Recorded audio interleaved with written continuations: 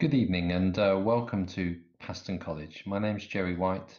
I'm Deputy Principal at Paston College and at City College Norwich, and it's my pleasure to welcome you to tonight's open evening, which is obviously not a normal open evening, but we nevertheless hope you're going to have a really good experience and be able to get a real sense of what it would be like to be a Paston College student through listening to the talks that we've got on offer, hopefully having an opportunity to chat to staff if you want to take the opportunity up, and also looking at the subject talks, which give you an insight into each of the different courses and qualifications you could do with us. We've done our very, very best to give you the best experience possible under the current circumstances, and we really hope that you get a fair bit out of tonight. If there are any questions you've got at the end, then we are still available after tonight's opportunity to ask us any more questions or raise any more queries with us. It's a slightly unusual setting to be presenting one of these talks from my dining room table, but nevertheless, I'll do my best to give you a bit of a sense of what it would be like to join us at Paston, and hopefully give you a bit of an overview. So for us, it's all about helping you achieve your ambitions, making sure that you're able to really make the most of the next couple of years of your study and really focus on where you can get to after that. College is only a stepping stone to the next part of your life. It's one of the shortest phases of your educational life, just 2 or 3 years in duration. But we're really out to make sure that that's really impactful and really helps you move on to where you need to get to and opens up loads of opportunities for you. At Paston, you're going to have a huge amount of choice in terms of the A-levels and technical and professional qualifications that we have on offer. And that really does enable you to put together a program that really suits your particular interests, your aspirations, and your learning styles.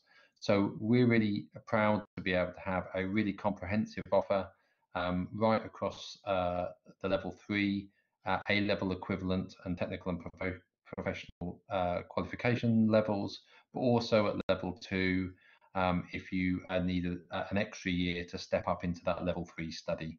So whatever your GCSE results, we've got a course that's available for you locally at Paston, and we've probably got a number of different options to give you that will enable you to find the right path for you. One of the things I really want to stress about the Paston work is that we've got some great teachers with us at Paston. They are really the thing that make the huge experience come alive for you. And one of the things that I always say to people about the teachers is you've got to remember that they've really selected and chosen to teach 16 to 19-year-olds on these kind of programs. They have chosen to specialize. They don't have to split their time between different age groups and different year groups and different types of qualifications. They dedicate their time to teaching 16 to 19-year-olds on these programs, and we're very lucky that they have such great industry expertise and academic expertise in order to drive your learning forward. In addition, we have some brilliant facilities at Paston, really great theatres, workshops, art studios, science labs, sports facilities, and other facilities there to help you learn and get through the work that we're doing. And those facilities really are dedicated to your study. Again, we're not sharing them with GCSE study or any other kind of pressures. We're very focused totally on what you need to achieve what you need to get to the next stage. Paston is a really friendly and inclusive environment, and I think one of the things that sets it apart from other colleges or other sixth forms that you might be looking at is that really inclusive and friendly environment. It achieves that because it's no one's school, unlike other sixth forms where many of you will have studied for 3 or 4 or 5 years leading up to that sixth form experience, and then be joined from people from other schools, or you going and joining another institution where people have been for 5 years. Everyone comes to Paston afresh. They come and it's a great big melting pot of different people from different schools and different backgrounds, and no one owns Paston before you get there, and it allows you to create new friendships as well as bringing friendships with you to college. So it's a great, inclusive, friendly environment. The things we really focus on at Paston is the brilliant student support, making sure that you get the real individualized support you need to make the most of your opportunities and also to focus on your future. The pastoral and tutorial teams that we've got at Paston are really focused on helping you really focus on what's next and really make the most of your experience at the college. One of the ways that we clearly want to focus on giving you all of the opportunities that you might have in the future is giving you some really excellent results which open doors and allow you to think through what your options are for the future. And we're really proud of the results that we achieve at Paston. Whatever your background, whatever your prior achievement, we're there to stretch you to achieve things that you didn't think were possible when you came. And that's really our goal. And by doing that, we open up the opportunities for progression. In terms of course options and program options, I think the easiest way to describe a majority of our offer is that it falls into one of two camps. Within our A-level provision, students would normally choose 3, very occasionally 4 A-levels to study in a combination that they wish to study that suits their aspirations and suits their interests. At Paston, we have one of the widest choices of A-levels in the county, over 25 A-levels to choose from. And unlike some other colleges and sixth forms where you may have some restrictions on your combinations, at Paston, we don't have combination restrictions. There is a free option choice for all of the A-levels as long as we can make it work within timetable and staff constraints. So you really do have that ability to put together a program that can be very focused. You may want to do the 3 sciences, may want to do maths and physics and chemistry, or something that's really tailored towards your particular interests. You may want to be very creative and put together textiles and performing arts or drama and art A level or history of art, or you may want to do a very broad range that really suits your passion. So you may want to do English literature, followed by geography, followed by sociology. So it really is up to you to make the most of those opportunities and to think about what the options might be for you. So certainly tonight, I would encourage you to have a good look at the different subject talks that we've posted to make sure that you can see all of those range of subjects. And one of the things I always encourage someone to do is to think about a subject that you perhaps aren't certain about, but still just invest a little bit of time going and finding out about it. My own daughter did that an A-level evening some years ago, stumbled across product design at A-level and is now a product design student at degree level and just entering her year in industry. So sometimes these opportunities like tonight's open evening can open up new doors that you haven't considered previously.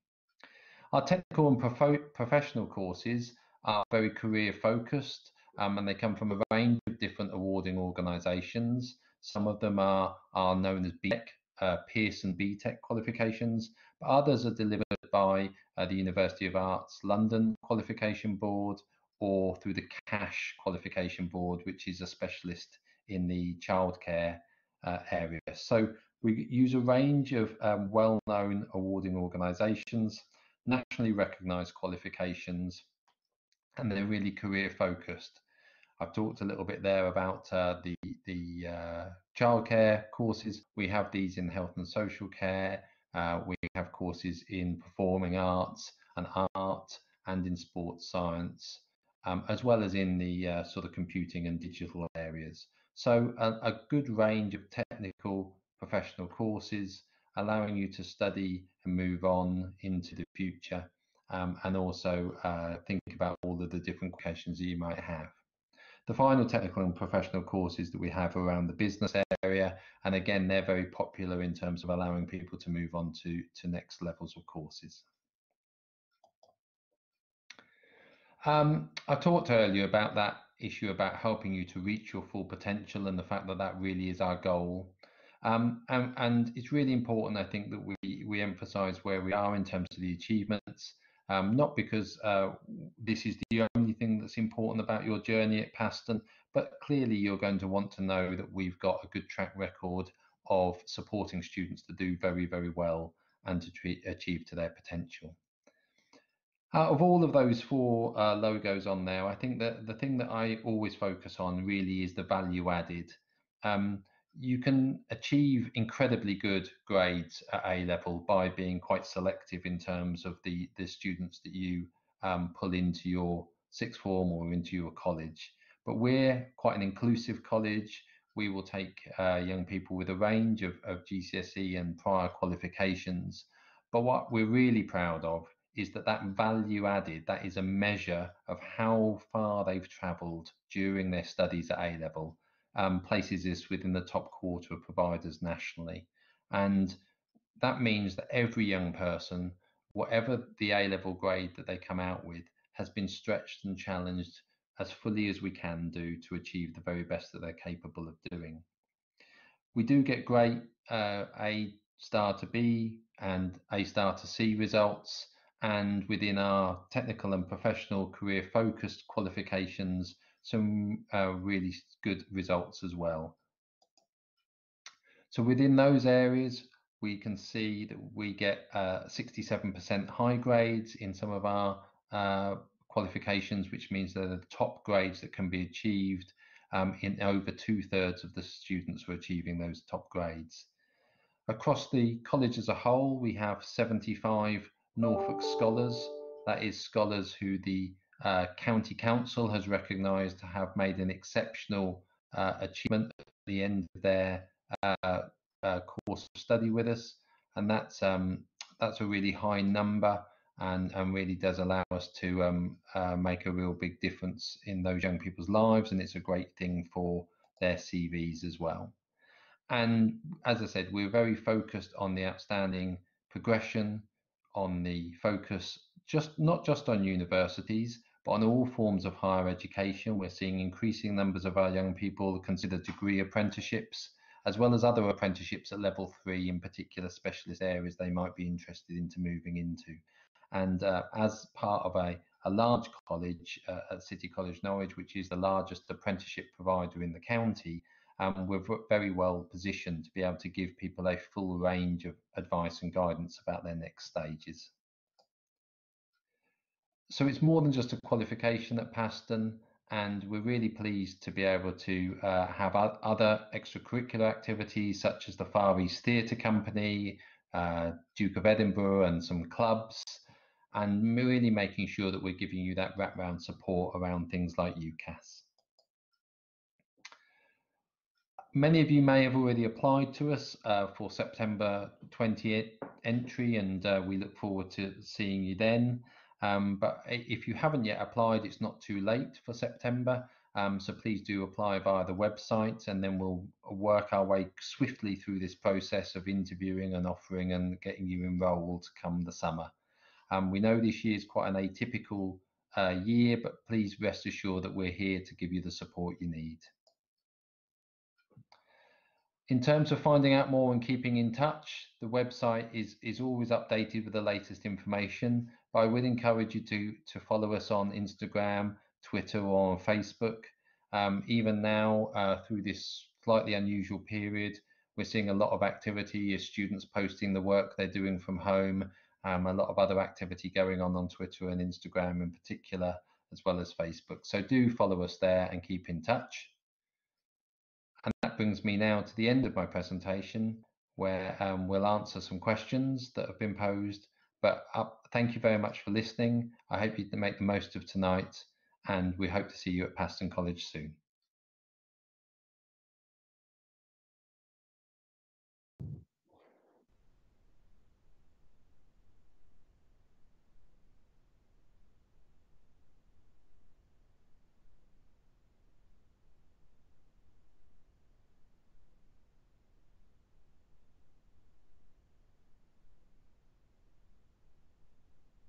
Yeah, I'm here. Yep. Hello. There we go. Hello, everyone. It's Jerry here. I'm now live on the stream, which As you may have guessed, I was pre-recorded up to this point, and I'm moved from the dining room table to the spare bedroom in order to try and do this with a bit of a hush.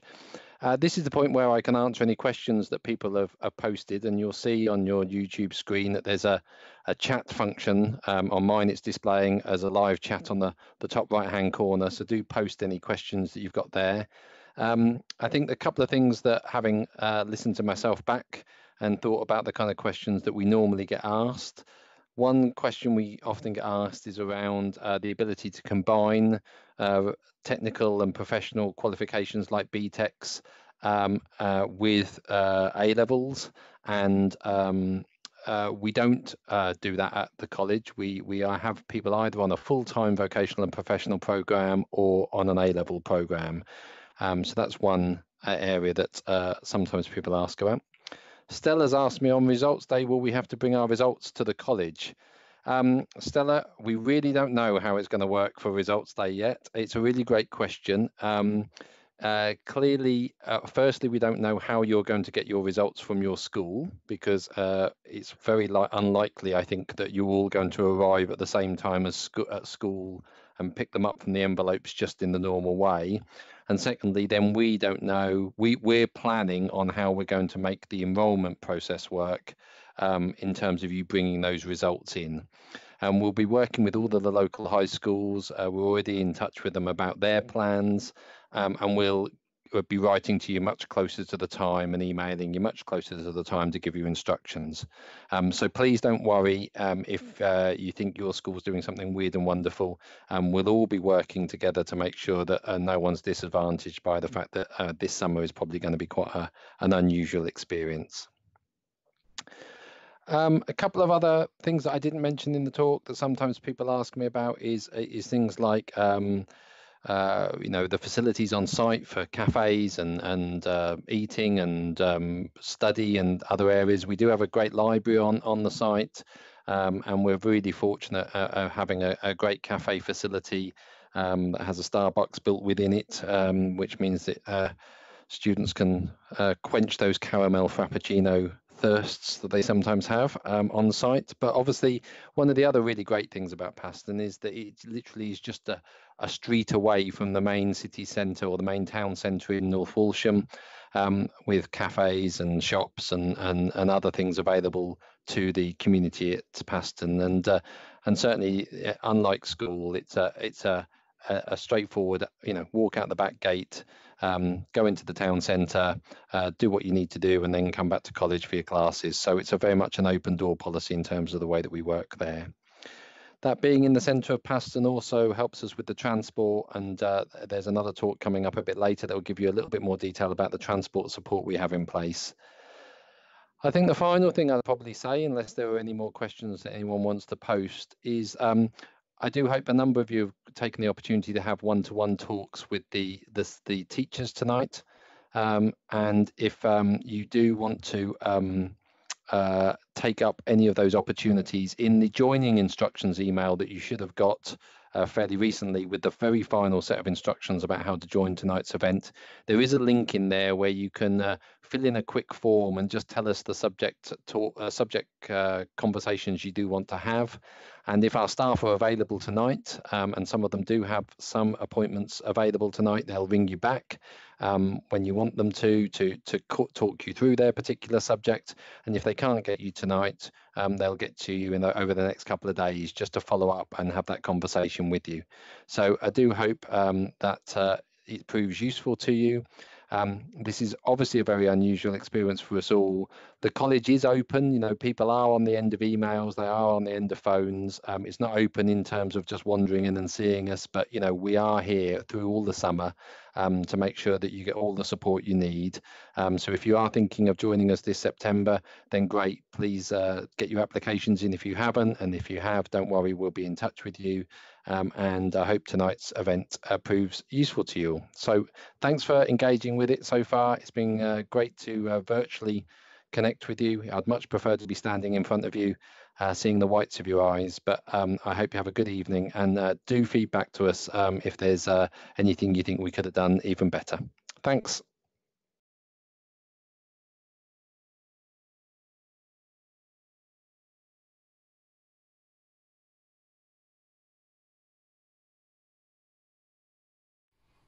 Hello and welcome to the talk about student life here at Paston College. My name's Dean Crosby and I'm Head of A-Levels here at Paston, and I just wanted to quickly introduce myself because I'll be available at the end of this video to help answer any questions that you may have.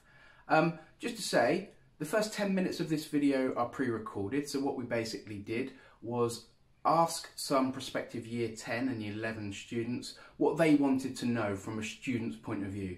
We put those to our current students, and what you're about to see is those students answering. Those students won't be available for questions at the end, but myself and our Student Union President Emily will be available, okay? So please feel free to enter any questions on the live feed and we'll do our best to pick them up at the end. So, as I said, just a quick introduction, and then I'm going to hand over to Emily just to introduce her role and the role of the Student Union. Hi guys, I'm Emily Staley, your Students' Union President.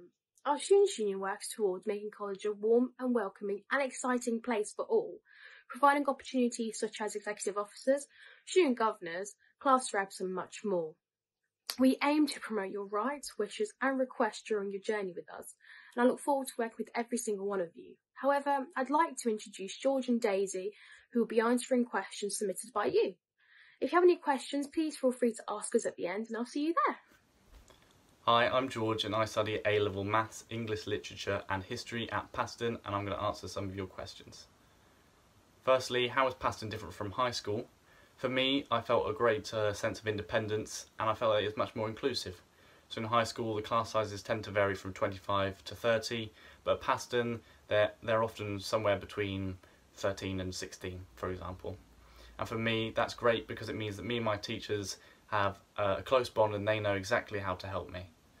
What is it like studying at Paston? For me, I think it's great, I love it. It enables me to explore what my passions are, so maths, English and history, and my peers also have similar passions, which for me creates a friendly aspect because we're not the biggest college, but we all know each other, so we get on really well. Lastly, what are the timetables like, and will I have a full week of lessons?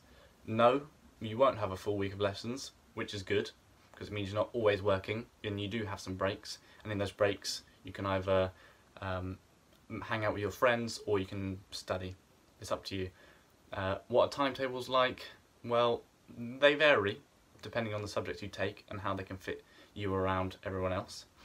But typically you have one full day of lessons, each lesson being 2 hours and 45 minutes long, which seems long, but it isn't actually as long as you think, and you also get a break, which is quite good.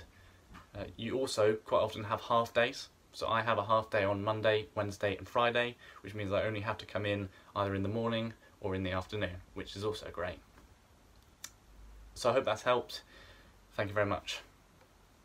Hi, I'm Daisy and I've been asked to answer a few questions for you all about studying at Paston.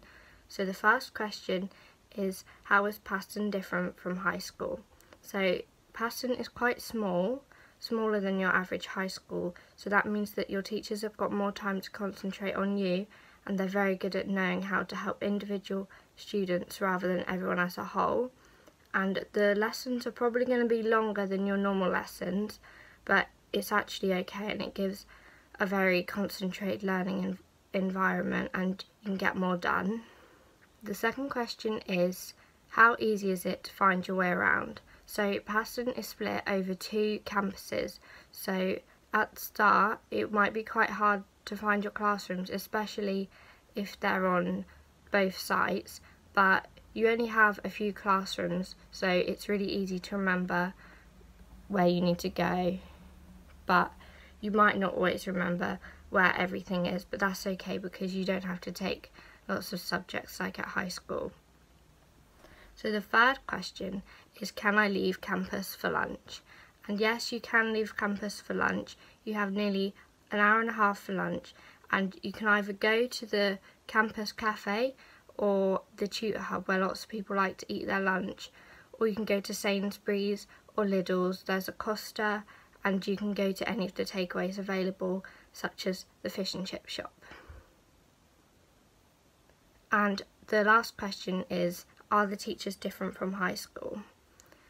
I found that the teachers are a bit different just because they're a lot more passionate about their subject and they've got more time to be focused on you as individuals.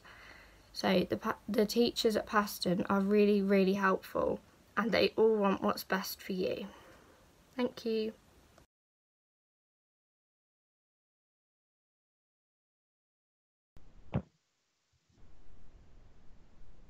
Okay, good evening everyone, it's Dean Crosby. You met me briefly at the beginning of the video, and as I said, I'm kind of here now live to answer any questions you have, so feel free to enter them on the chat, and I'll do my best to answer them.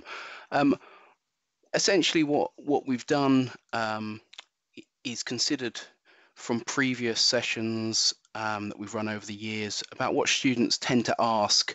One of the major questions I think we get is, how do you go about deciding on what subjects to choose? And you would have seen in Jerry's video about the volume and the types of subjects that we offer. So I just thought I'd kind of give a little bit of advice on that. I think there's three major things to consider when you're thinking about which subjects to choose and which programs to choose. Is what are your strongest subjects? Not necessarily just because you want to be doing the subjects you're best at, but consider what skills they require. So, for example, if you are very strong at something like English, generally that's going to tell me that you have good writing skills, and therefore what you want to be considering is which subjects at A level might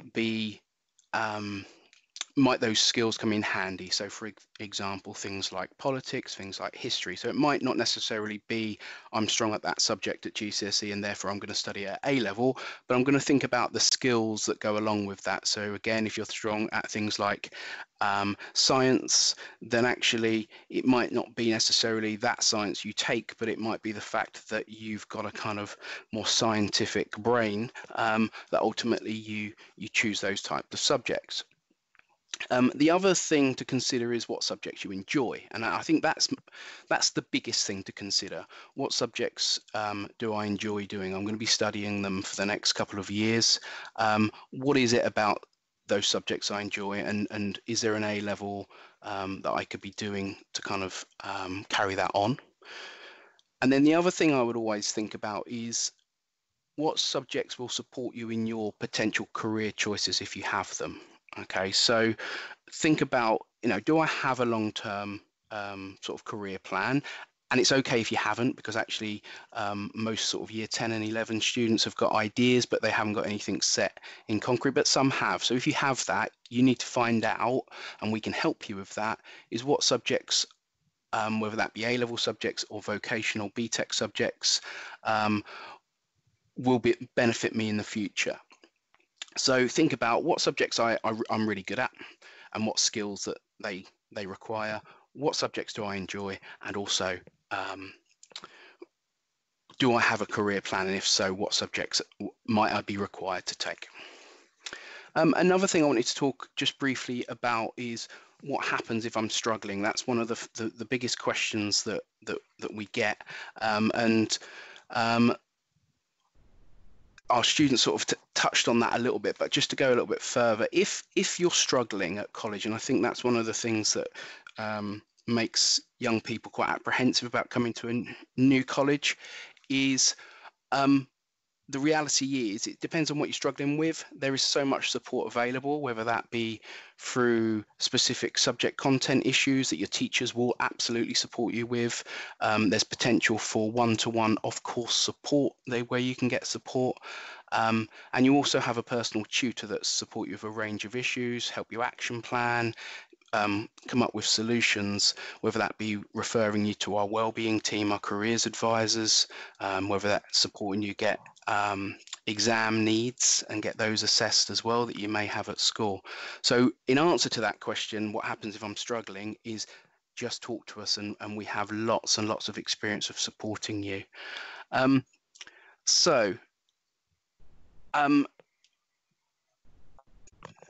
There's one question at the end there that's about which subjects would be good for someone who enjoys maths, computers and business studies.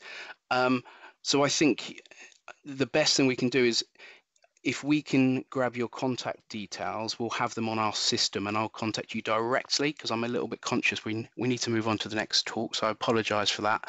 But what I'll do is I'll get someone to give you a call, Demetria, and we'll answer your question for you directly, if that's okay.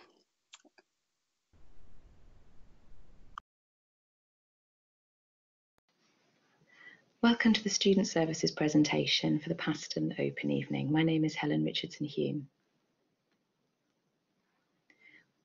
We have a wellbeing team that works at the college, and my colleague Sharon Hall is a wellbeing advisor based at Paston. Sharon is available throughout the week to talk to students who have about any issues really, anything that where you feel you might require a little bit of extra support, or to offer advice and guidance about other services that might be able to help you. If you have anything affecting your overall wellbeing, do get in contact with Sharon. She's based in the Student Services department, and she will talk to you herself. She provides a really kind listening ear, and she'll also refer you to other agencies if you need a little bit of extra help. Often this is actually helping you, supporting you to get an appointment with your GP to access further support. Often this can be in terms of mental health and wellbeing and accessing Norfolk Wellbeing Services, for example. But Sharon will also, like I say, provide a really kind listening ear and offer you advice and guidance about anything really that's affecting you. It might be, sometimes we have young people come and talk to us about anxiety or depression, bereavement, relationship issues or eating disorders, gender identity, and loneliness can be a factor as well for some of our young people. So you can get in touch with Sharon via email, contact wellbeing@ccn.ac.uk. Sharon can also arrange for you to see one of our college counsellors, or speak to a mental health advisor here at college as well. So she's a really good first port of call if you're struggling with anything that's affecting your overall wellbeing during your time at college. Okay, moving on to travel. Travel is a huge issue, we know, for many young people, and particularly for Paston, where our students often happen to travel through quite rural areas to find us. So on our website, on the Paston College website, we have a lot of information aimed at really helping you navigate that. So we've got bus timetables, and we publish the core routes to get to Paston College. We have a travel leaflet that we've put together that you can download on there, and also information about how to apply for a bus or a train pass. We do have a student car park at Paston as well, and the best person for you to speak to is my colleague Natalie Dyer, who is our travel advisor. She's our transport officer, and she'll give you really good advice and guidance on a one-to-one basis about the best routes and the best travel options for you. So I've popped on the slide here how to get in touch with Natalie. The best way is either to give her a call on Norwich 773 607 or to email citytravel@ccn.ac.uk, and Natalie will give you some help to understand what your travel options are and what the best deals are that she can advise you to take up. So here's a reminder of those contact details and some information you can download from the presentation on our website, which is information about how to get to Paston, how to download our timetable, different maps, and generally how to plan your route. There'll be plenty of information you'll find on our website.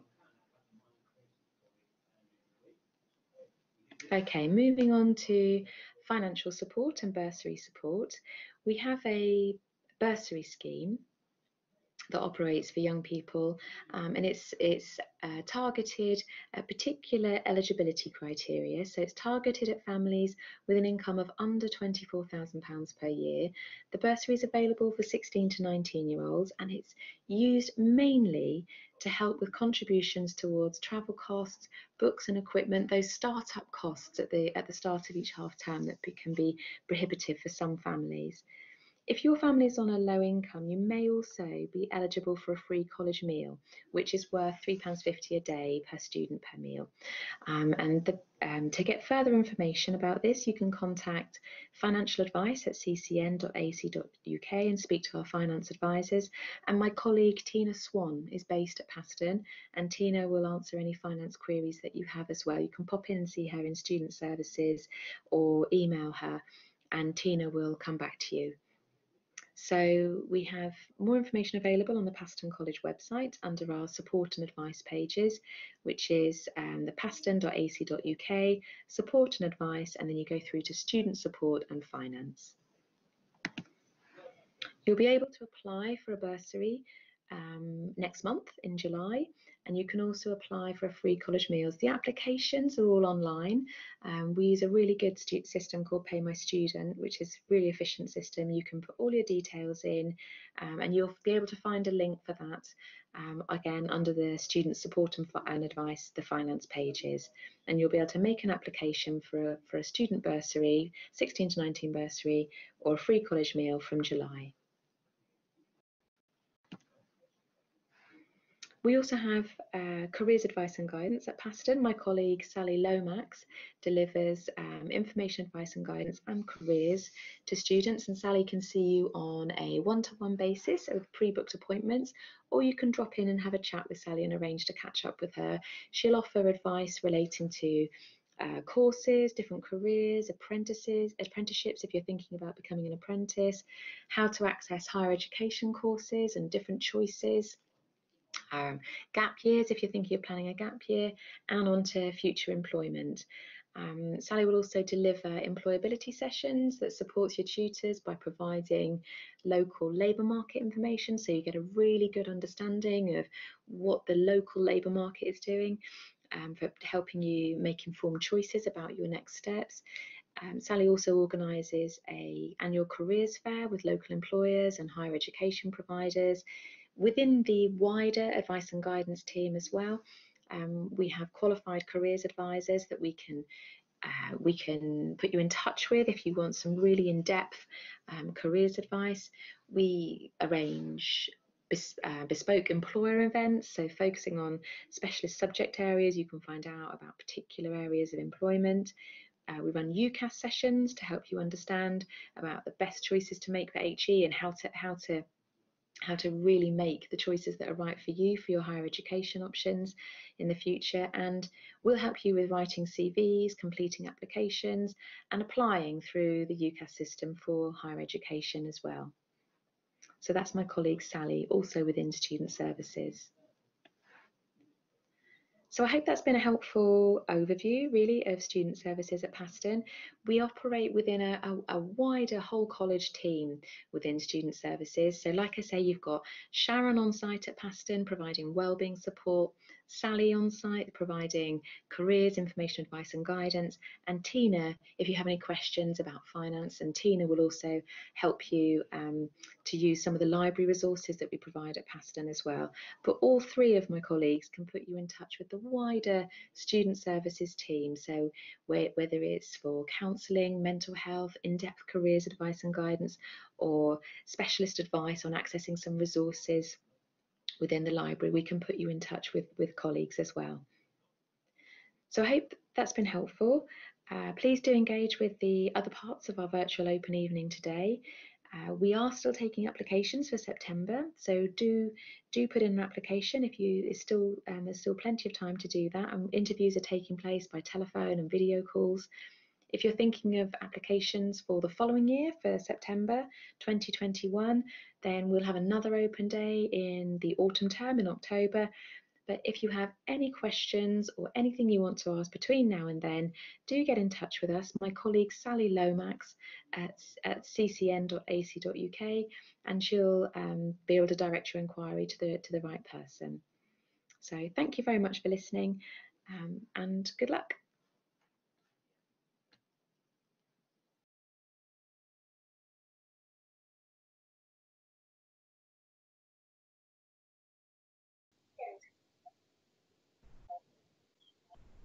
Hi, this is Helen Richardson-Hume. I'm live now if you have any questions that you'd like to send through. If not, I'll go through some commonly asked questions that we have.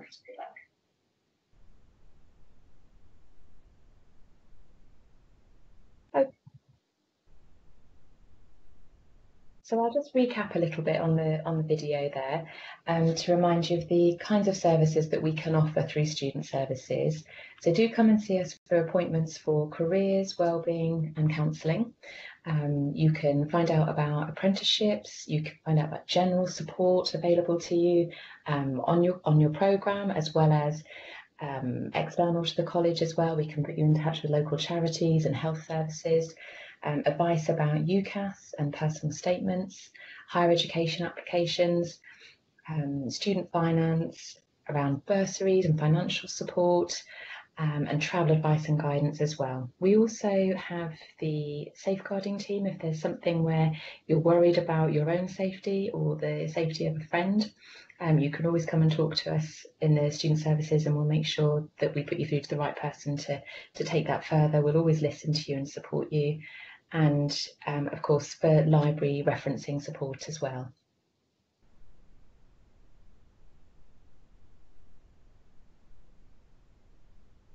So thank you very much indeed for engaging with the Student Services presentation, and you have some contacts there, but do get in touch if there's anything we can help you with, and good luck.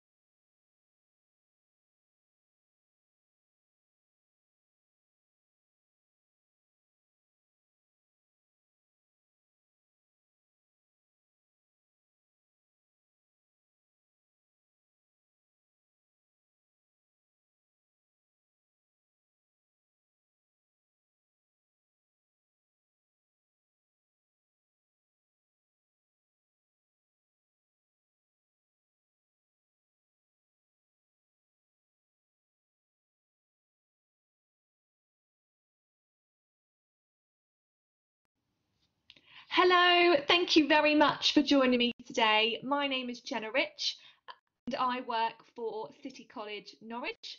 Although I work at City College Norwich, I also work for a government project called NICO, which helps students sort of go on to do higher degree apprenticeships or to go on to do degrees. So a fabulous project to work for. My job title is the Apprenticeships Advisor. So hopefully going to go through with you some really useful things for you in this session. And these things are, what is an apprenticeship? So clarifying exactly what one is, because there can be a few misconceptions surrounding that. How can I get an apprenticeship? So exactly the possible ways that you can secure one. And apprenticeship myths. There's quite a few apprenticeship myths out there, so we're hopefully going to clarify some of those for you in today's session as well. So the first thing is, what exactly is an apprenticeship? So how I like to describe apprenticeships to students is by using this triangle. So this is obviously a triangle with 3 points to it, and an apprenticeship also has 3 different points to it. Okay, so the first point on that triangle is the apprentice, which would obviously be you watching and listening to this at home. The second point on that triangle is an employer. So this is arguably the most important point on that triangle. An apprenticeship is fundamentally a job. Okay, so you are an employee, you are working for that company. So you have to have a job in order to do an apprenticeship. Okay, and the third point on that triangle, and this is the point that makes it different to a normal job. Okay, so this is what we call a training provider. And what we mean by a training provider is that can be a college or that can be an independent organisation, somewhere where you go to do the qualification part of your apprenticeship. So as a random example, say you wanted to be an engineering apprentice, you would spend 4 days a week with your engineering employer, learning and shadowing staff on the job and learning from them. And then 1 day a week, go for college or training provider to do your engineering qualification. So you're basically learning on the job and also doing a qualification at the same time. So that's a summary for you for exactly what one is. The next point I go on to is how can I get an apprenticeship? So exactly how can you secure one? So there's various different ways, and the first one I'm going to show you, I'm just going to share my screen, and apologies because the screen is going to go a little bit funny to begin with. So don't worry about that, that is quite normal. Lovely, so I'm now showing my screen. I'm going to open up a new tab, go to Google and put in there, find an apprenticeship.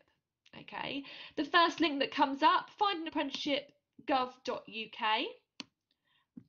Scroll down to search and then use this form. So this was set up by the government and is where a lot of employers advertise their apprenticeships. Don't put a keyword in the search bar, it's not often very accurate. Simply put in your postcode, so I've done the City College Norwich one, how many miles you're willing to travel, so a lot of people will say to me up to 20 miles. And then choose a level. If you were predicted or have achieved 4s or above in your Maths and English GCSEs, choose all levels. If you weren't predicted or haven't yet achieved, don't worry, just choose intermediate on there. Okay, so for now I'm just going to choose all levels and search. And you can see I've got 28 apprenticeships in your selected area. So there's various ones advertised on here. How you travel consultant, hairdressing, insurance practitioner, sales negotiator, various ones, and they are obviously job vacancies, so various people are applying for these. So for this one, for example, the hairdressing one, it could be that 30 other people are applying for that, so do bear that in mind, you are applying for a job. But you can apply for them via that government website. That is one way. I'm just going to stop sharing my screen now and then go back to sharing the presentation with you all. So yes, that's one way, is via that government website. Another way, and never underestimate the power of potentially finding your own employer. So when the government restrictions are lifted a little bit, thinking about, do you know of anyone that works for a particular company? Could you do some volunteering or work experience? Employers, we find, increasingly come to us with somebody in mind, and they're saying, yeah, this person did some volunteering or work experience or had a Saturday job, we'd like to take them on as an apprentice. So when the government restrictions lifted a little bit, never underestimate the power of doing that.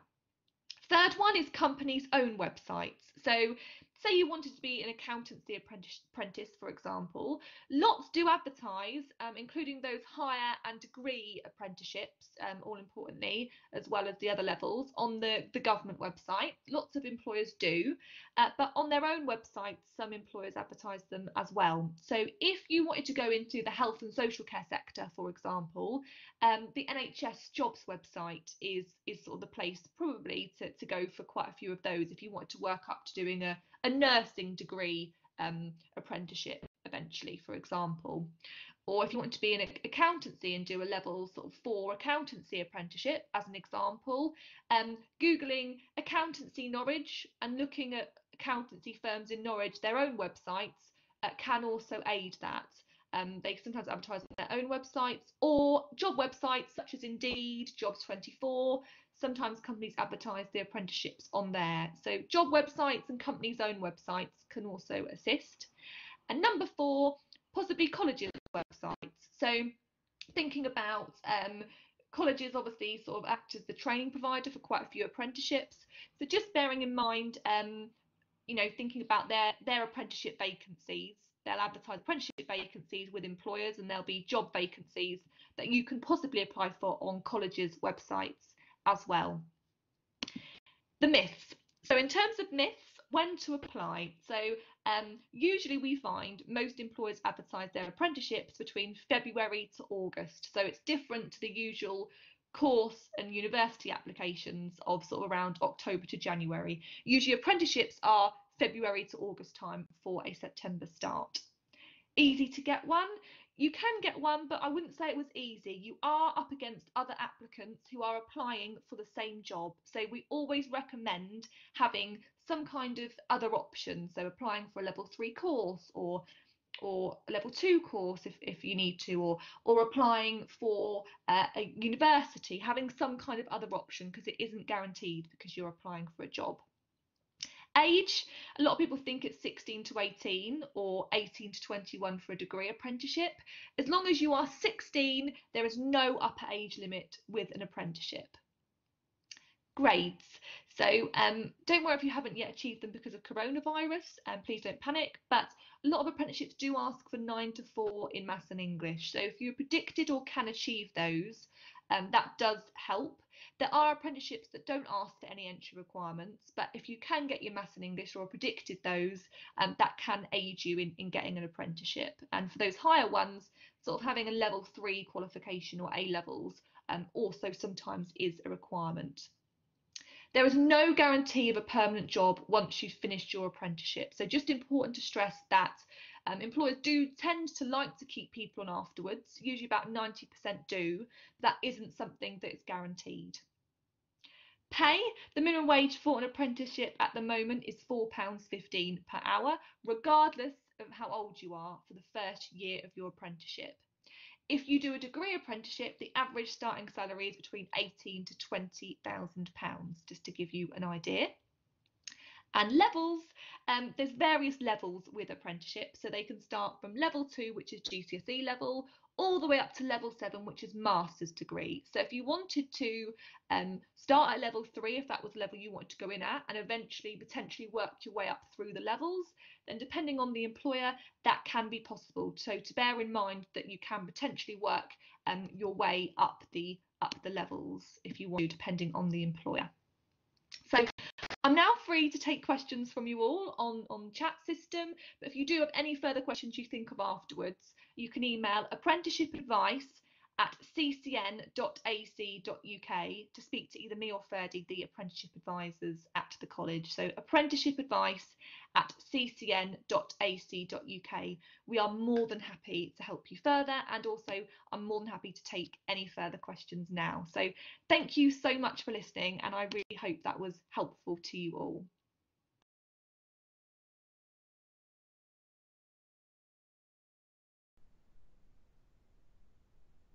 Hello everybody, thank you very much for joining the apprenticeships presentation just then.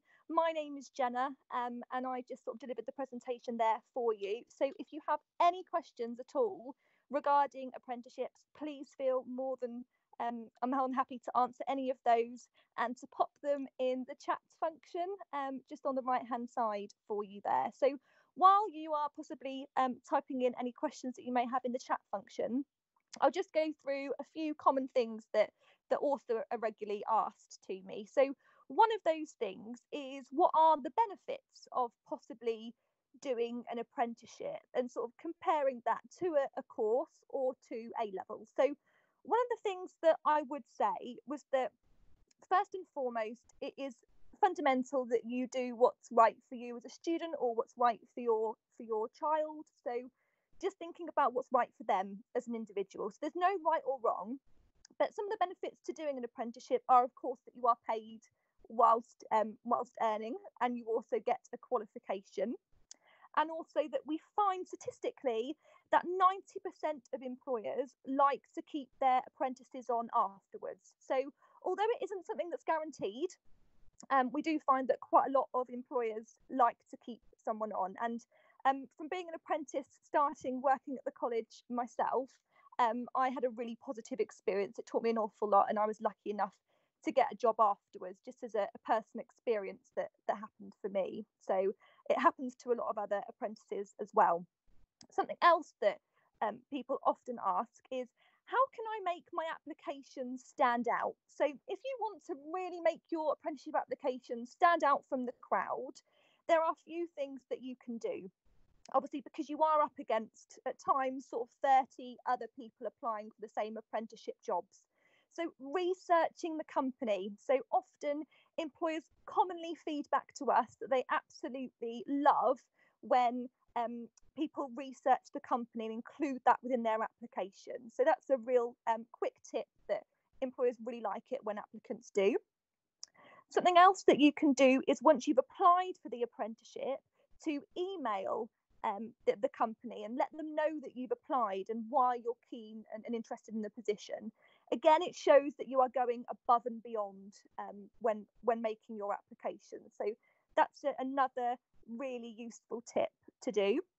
And the third tip I always give is using a system called Point Example Impact. So when you look at the job description for an apprenticeship, as an example, say it's stated on there that the employer was looking for somebody who was a team player.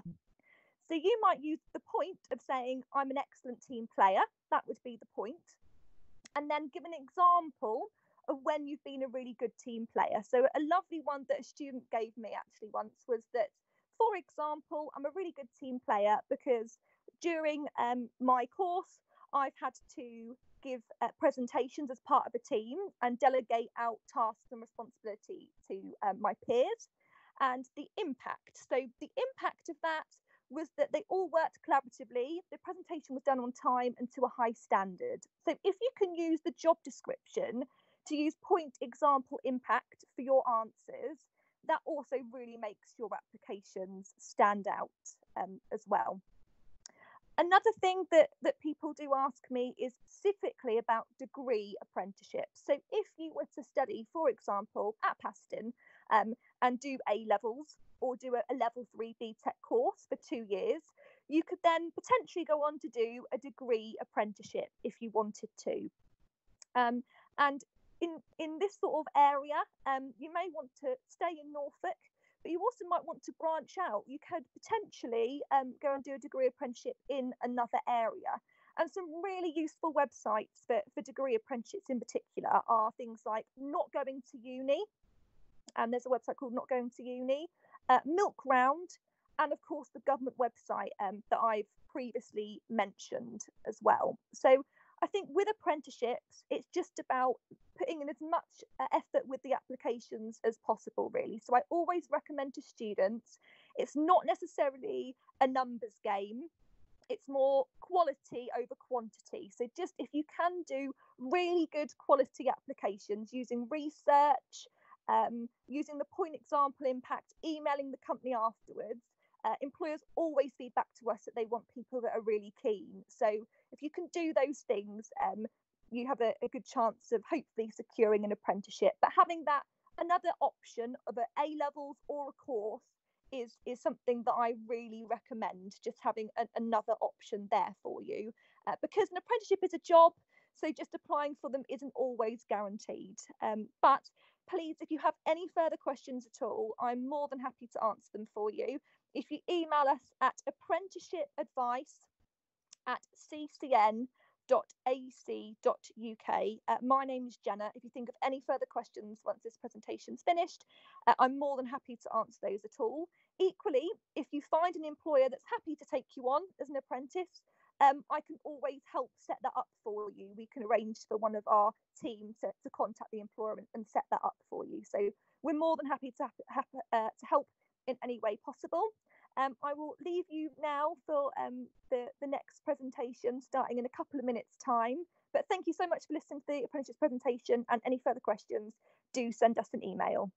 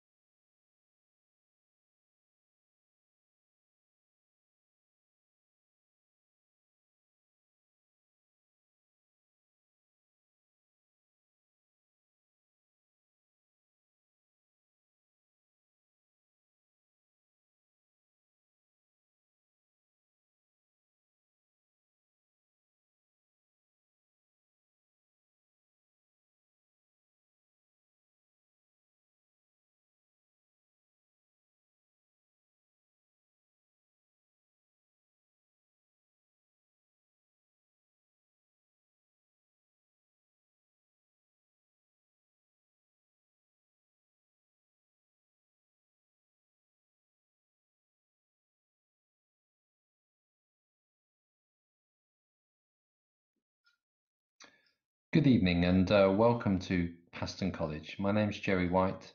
I'm Deputy Principal at Paston College and at City College Norwich, and it's my pleasure to welcome you to tonight's open evening, which is obviously not a normal open evening, but we nevertheless hope you're going to have a really good experience and be able to get a real sense of what it would be like to be a Paston College student through listening to the talks that we've got on offer, hopefully having an opportunity to chat to staff if you want to take that opportunity up, and also looking at the subject talks, which give you an insight into each of the different courses and qualifications you could do with us. We've done our very, very best to give you the best experience possible under the current circumstances, and we really hope that you get a fair bit out of tonight. If there are any questions you've got at the end, then we are still available after tonight's opportunity to ask us any more questions or raise any more queries with us. It's a slightly unusual setting to be presenting one of these talks from my dining room table, but nevertheless I'll do my best to give you a bit of a sense of what it would be like to join us at Paston, and hopefully give you a bit of an overview. So for us, it's all about helping you achieve your ambitions, making sure that you're able to really make the most of the next couple of years of your study and really focus on where you can get to after that. College is only a stepping stone to the next part of your life. It's one of the shortest phases of your educational life, just 2 or 3 years in duration. But we're really out to make sure that that's really impactful and really helps you move on to where you need to get to and opens up loads of opportunities for you.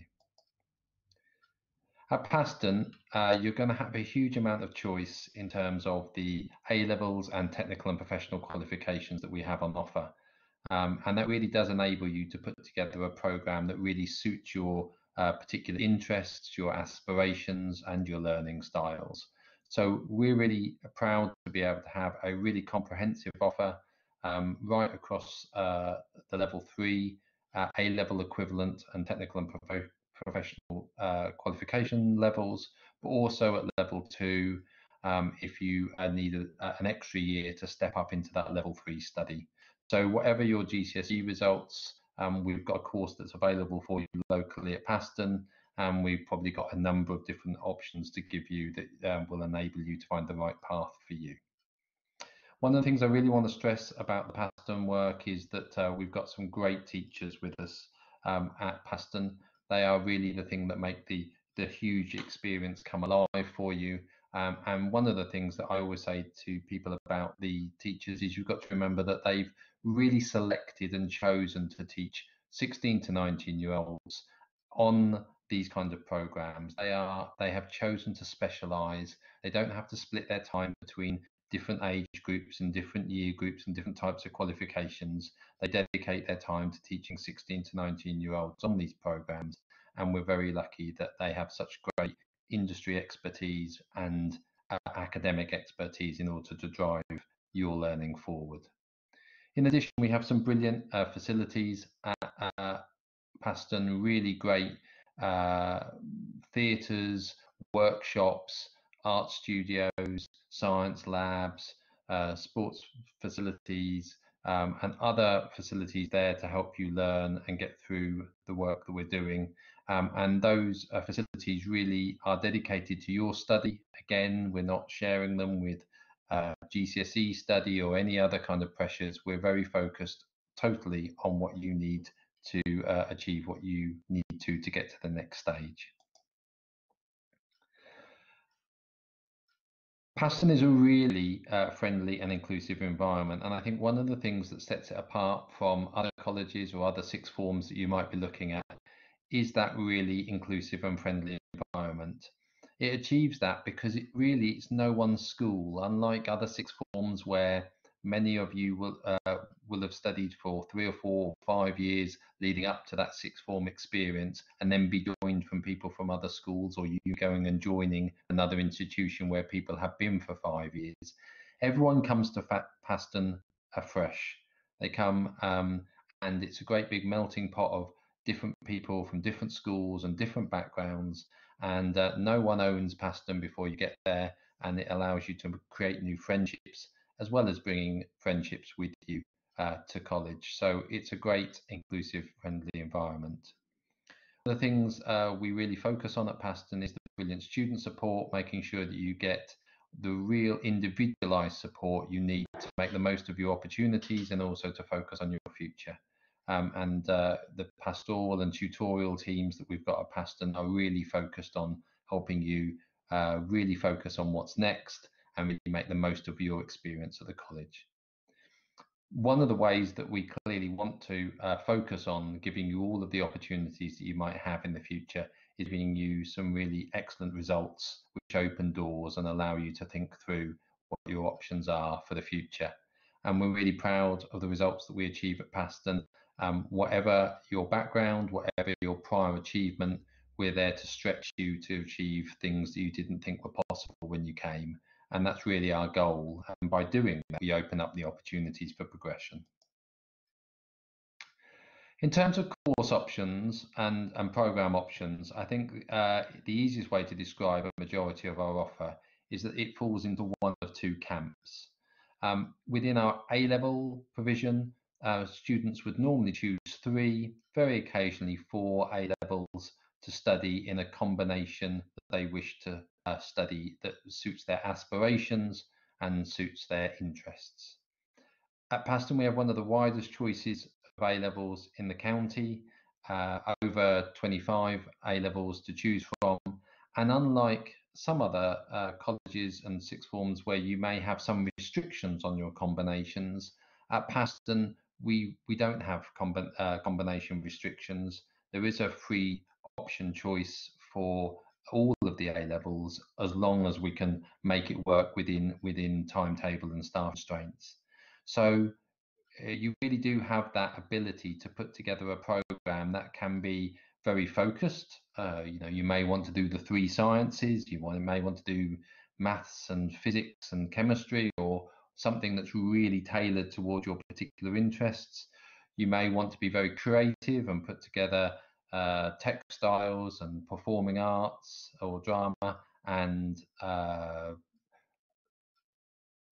art A-level or history of art, or you may want to do a very broad range that really suits your passions. So you may want to do English literature, followed by geography, followed by sociology. So it really is up to you to make the most of those opportunities and to think about what the options might be for you.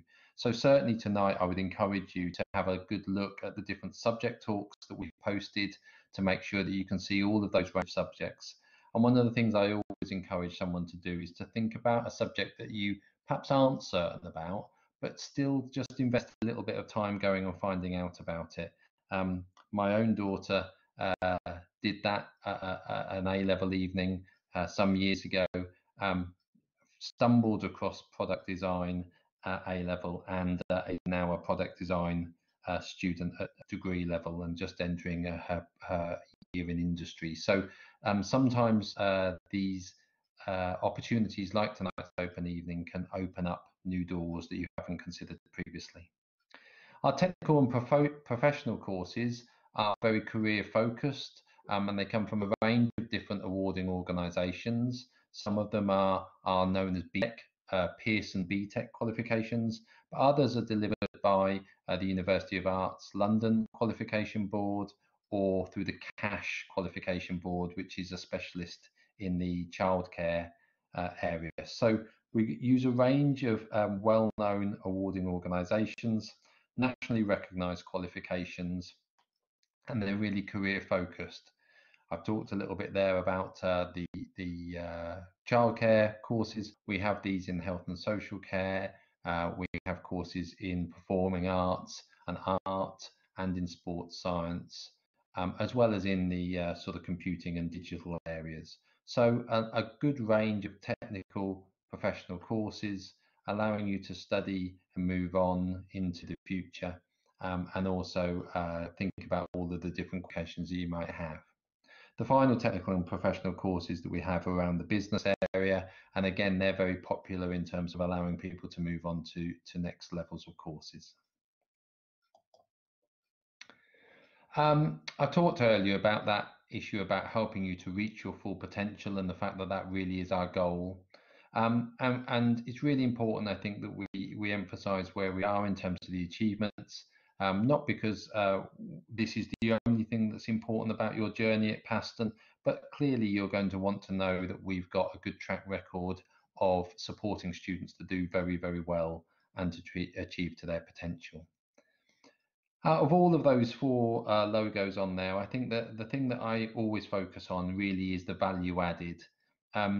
You can achieve incredibly good grades at A level by being quite selective in terms of the students that you pull into your sixth form or into your college. But we're quite an inclusive college. We will take young people with a range of GCSE and prior qualifications. But what we're really proud of is that value added, that is a measure of how far they've travelled during their studies at A level. Places this within the top quarter of providers nationally. And that means that every young person, whatever the A-level grade that they come out with, has been stretched and challenged as fully as we can do to achieve the very best that they're capable of doing. We do get great A star to B and A star to C results, and within our technical and professional career focused qualifications, some really good results as well. So within those areas, we can see that we get 67% high grades in some of our qualifications, which means they're the top grades that can be achieved. In over 2/3 of the students who are achieving those top grades. Across the college as a whole, we have 75 Norfolk Scholars. That is scholars who the County Council has recognised to have made an exceptional achievement at the end of their course of study with us, and that's a really high number, and really does allow us to make a real big difference in those young people's lives, and it's a great thing for their CVs as well. And as I said, we're very focused on the outstanding progression, on the focus not just on universities, but on all forms of higher education. We're seeing increasing numbers of our young people consider degree apprenticeships, as well as other apprenticeships at level 3 in particular specialist areas they might be interested into moving into. And as part of a large college at City College Norwich, which is the largest apprenticeship provider in the county, we're very well positioned to be able to give people a full range of advice and guidance about their next stages. So it's more than just a qualification at Paston, and we're really pleased to be able to have other extracurricular activities such as the Far East Theatre Company, Duke of Edinburgh, and some clubs, and really making sure that we're giving you that wraparound support around things like UCAS. Many of you may have already applied to us for September 20 entry, and we look forward to seeing you then. But if you haven't yet applied, it's not too late for September. So please do apply via the website, and then we'll work our way swiftly through this process of interviewing and offering and getting you enrolled come the summer. We know this year is quite an atypical year, but please rest assured that we're here to give you the support you need. In terms of finding out more and keeping in touch, the website is always updated with the latest information, but I would encourage you to follow us on Instagram, Twitter, or on Facebook. Even now, through this slightly unusual period, we're seeing a lot of activity as students posting the work they're doing from home, a lot of other activity going on Twitter and Instagram in particular, as well as Facebook. So do follow us there and keep in touch. And that brings me now to the end of my presentation, where we'll answer some questions that have been posed. But thank you very much for listening. I hope you make the most of tonight, and we hope to see you at Paston College soon.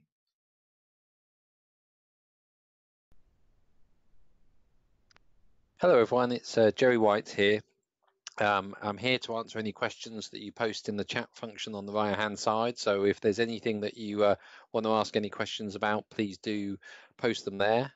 In the meantime, I'll try and answer a couple of questions that I've sort of had other people raise at other sessions. One was around how we'll be dealing with your results in the summer if you've going to be collecting, in particular, probably your GCSE results this summer. How will we be dealing with that, and how will our enrolment process work? And I think that's quite an interesting one in terms of our challenge, the challenge that we've got. So I think what we'll be doing really is making sure that we're taking the latest advice when we get round to the summer, working with all of your schools to understand how they will be giving you your results, because I think that will probably be different to the way that it's been done in previous years. And then obviously we'll be trying to work with each of you individually through the enrolment period to make sure that you get the advice and guidance you need. We're able to look over the results that you've got, and we're able to make sure that that works effectively. So yeah, I mean, I think that should all work fine, but we'll be writing to you closer to the time to let you know all about that. That's how that's going to work. In terms of a couple of other queries we sometimes get some queries about ability to combine a vocational and professional course such as a BTEC with A-level studies. We don't have programs like that at Paston. We find that it's much more effective to focus on either an A-level program or a full-time vocational and professional career focused program, and the way that they're assessed, the way that they're taught is quite different and suits different people in different styles, and sometimes switching between the two is quite problematic. So that's one other area that we sometimes have some queries about. And the final area, I suppose, is about other facilities on site. Obviously, one of the downsides of tonight's event is that you're not necessarily able to come on site and look at the wonderful buildings and the wonderful support facilities that we have, to see the Griffin Theatre, which is a wonderful performance space for our performing arts students, to see the photography studios, to see the digital and creative spaces that we've got, the edit suites, and all of the science labs and all of the other wonderful facilities. In terms of those wider facilities, we do have a lovely library space at the college. We also have a great cafe on site, and of course Paston has the real advantage of really being right next door to the main town centre in North Walsham, which allows young people and the students just to move between the college site and all of the shops and cafes in the town centre as they need to. So I hope you have a really good evening tonight. I hope you make the most of all of the opportunities that are here. I would encourage you, if you haven't yet signed up for speaking to a couple of my academic colleagues, it's not too late. In the joining email that we sent you, there was a link to simply just give us your name and contact details and the subject you want to be spoken about, and we will get someone to either contact you through this evening if they're able to, and if not, very soon after this evening, over the next couple of days, just to have that conversation to make sure you get the guidance that you need. So thanks everyone, thank you very much for participating, thanks for taking part, and I wish you all the best for the rest of the evening.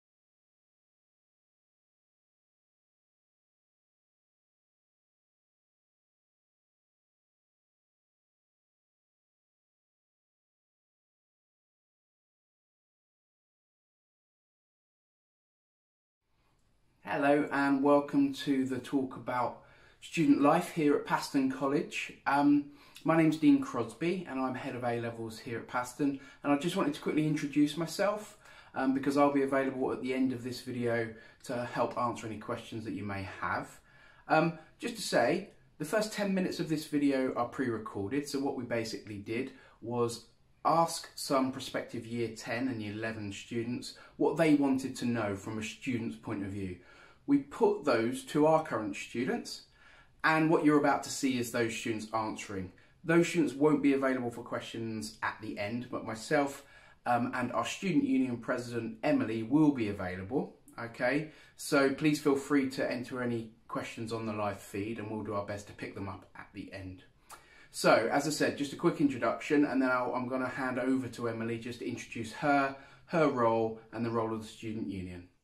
Hi guys, I'm Emily Staley, your Students' Union President. Our Students' Union works towards making college a warm and welcoming and exciting place for all, providing opportunities such as executive officers, student governors, class reps and much more. We aim to promote your rights, wishes and requests during your journey with us, and I look forward to working with every single one of you. However, I'd like to introduce George and Daisy, who will be answering questions submitted by you. If you have any questions, please feel free to ask us at the end and I'll see you there. Hi, I'm George and I study A-Level Maths, English Literature and History at Paston, and I'm going to answer some of your questions. Firstly, how is Paston different from high school? For me, I felt a great sense of independence and I felt that it is much more inclusive. So in high school, the class sizes tend to vary from 25 to 30, but at Paston, they're often somewhere between 13 and 16, for example. And for me, that's great because it means that me and my teachers have a close bond and they know exactly how to help me. What is it like studying at Paston? For me, I think it's great. I love it. It enables me to explore what my passions are, so maths, English and history, and my peers also have similar passions, which for me creates a friendly aspect because we're not the biggest college, but we all know each other, so we get on really well. Lastly, what are the timetables like, and will I have a full week of lessons? No, you won't have a full week of lessons, which is good, because it means you're not always working, and you do have some breaks, and in those breaks you can either hang out with your friends or you can study. It's up to you. What are timetables like? Well, they vary depending on the subject you take and how they can fit you around everyone else. But typically you have one full day of lessons, each lesson being 2 hours and 45 minutes long, which seems long, but it isn't actually as long as you think. And you also get a break, which is quite good. You also quite often have half days. So I have a half day on Monday, Wednesday and Friday, which means I only have to come in either in the morning or in the afternoon, which is also great. So I hope that's helped. Thank you very much. Hi, I'm Daisy and I've been asked to answer a few questions for you all about studying at Paston. So the first question is, how is Paston different from high school? So Paston is quite small, smaller than your average high school, so that means that your teachers have got more time to concentrate on you and they're very good at knowing how to help individual students rather than everyone as a whole. And the lessons are probably going to be longer than your normal lessons, but it's actually okay and it gives a very concentrated learning environment and you can get more done. The second question is, how easy is it to find your way around? So Paston is split over 2 campuses, so at the start it might be quite hard to find your classrooms, especially if they're on both sites, but you only have a few classrooms, so it's really easy to remember where you need to go, but you might not always remember where everything is, but that's okay because you don't have to take lots of subjects like at high school. So the third question is, can I leave campus for lunch? And yes, you can leave campus for lunch. You have nearly an hour and a half for lunch, and you can either go to the campus cafe or the tutor hub where lots of people like to eat their lunch, or you can go to Sainsbury's or Lidl's. There's a Costa, and you can go to any of the takeaways available, such as the fish and chip shop. And the last question is, are the teachers different from high school? I found that the teachers are a bit different just because they're a lot more passionate about their subject and they've got more time to be focused on you as individuals. So the teachers at Paston are really, really helpful and they all want what's best for you. Thank you.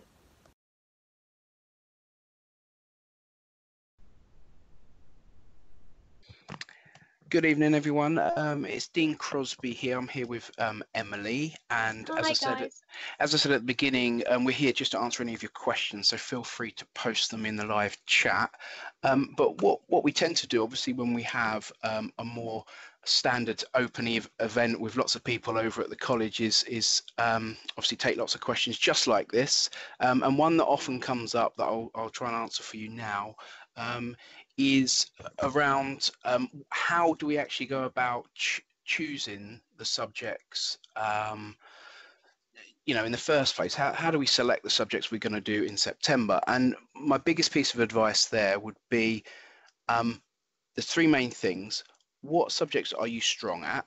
So what are your best subjects? And it doesn't necessarily mean if they're your best subjects, go on and take them at A levels. But what we're then talking about is, well, what skills do they require? So for example, if you're very strong at writing subjects, if you're very strong at English, for example, it probably tells me that you can construct essays well. It also tells me that you might be able to sort of unpick and analyze text well, in which case the subjects that I would sort of urge you to look at in the first instance would be those subjects like history, politics, English, history of art, to name but a few. So it's about the skills that you have. That would be the first thing. So what are you good at from that point of view? The other thing, and really, really important, is what subjects do you enjoy? What is it about those subjects that you enjoy? Because that's going to make up a major part of your decision. You're going to be selecting subjects to study for 2 years, so you're going to want to enjoy them. And then finally, just think about whether or not you've already got an idea about career. Do you know roughly what you want to do? Because if you do, then we can support you with ensuring you're on the right sort of pathway to get there eventually, whether that be directly after A levels into things like jobs, apprenticeships, or onto university. So that's the main sort of things I would say. What are your strongest subjects and what skills do they require? What subjects do you actually enjoy? And also, do you have a career path, in which case we can help you kind of make sure you're on the right path. I'm going to hand over to Emily now to answer a question too. Yep, so I've had quite a few questions regarding how we can get more involved with the Students' Union. So the Students' Union provides various opportunities for all students, and this includes our executive officers, our student governors, class reps, and a lot more. So our executive officers range from men's welfare, women's officer, BAME, environment, international. So it's a really good way to boost up your CV. So if your CV's look a little bit dull, you need some more stuff in there, we can obviously make a reference for you, and you're really good for your social skills and communication. Also, on the other hand, we have sorry, I've lost my train of thought.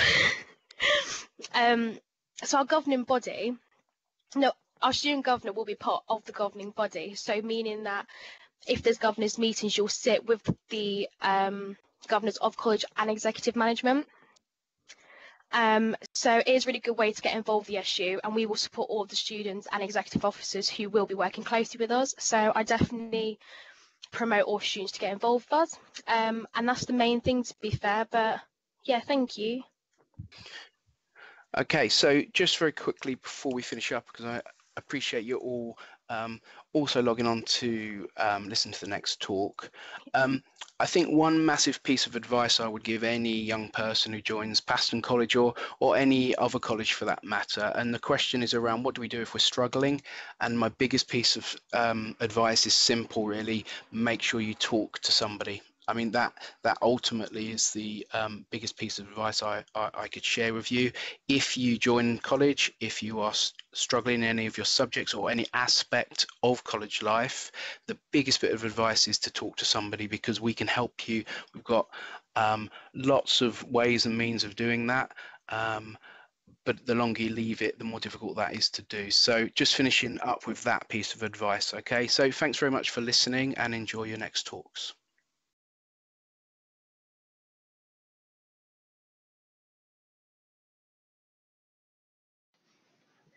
Welcome to the Student Services presentation for the Paston Open Evening. My name is Helen Richardson-Hume.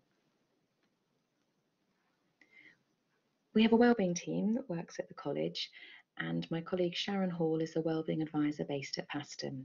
Sharon is available throughout the week to talk to students who have about any issues really, anything that where you feel you might require a little bit of extra support, or to offer advice and guidance about other services that might be able to help you.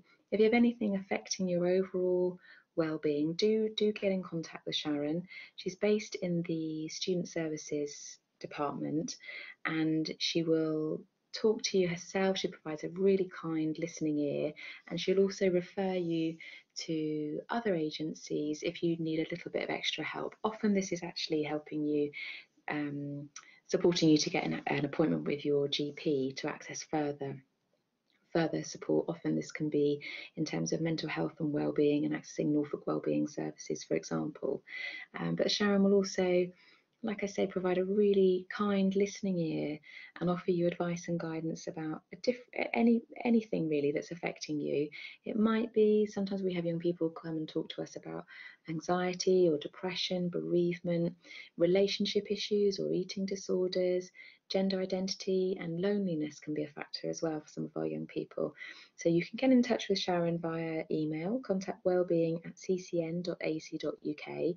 Sharon can also arrange for you to see one of our college counsellors, or speak to a mental health advisor here at college as well. So she's a really good first port of call if you're struggling with anything that's affecting your overall wellbeing during your time at college. Okay, moving on to travel. Travel is a huge issue, we know, for many young people, and particularly for Paston, where our students often happen to travel through quite rural areas to find us. So on our website, on the Paston College website, we have a lot of information aimed at really helping you navigate that. So we've got bus timetables, and we publish the core routes to get to Paston College. We have a travel leaflet that we've put together that you can download on there, and also information about how to apply for a bus or a train pass.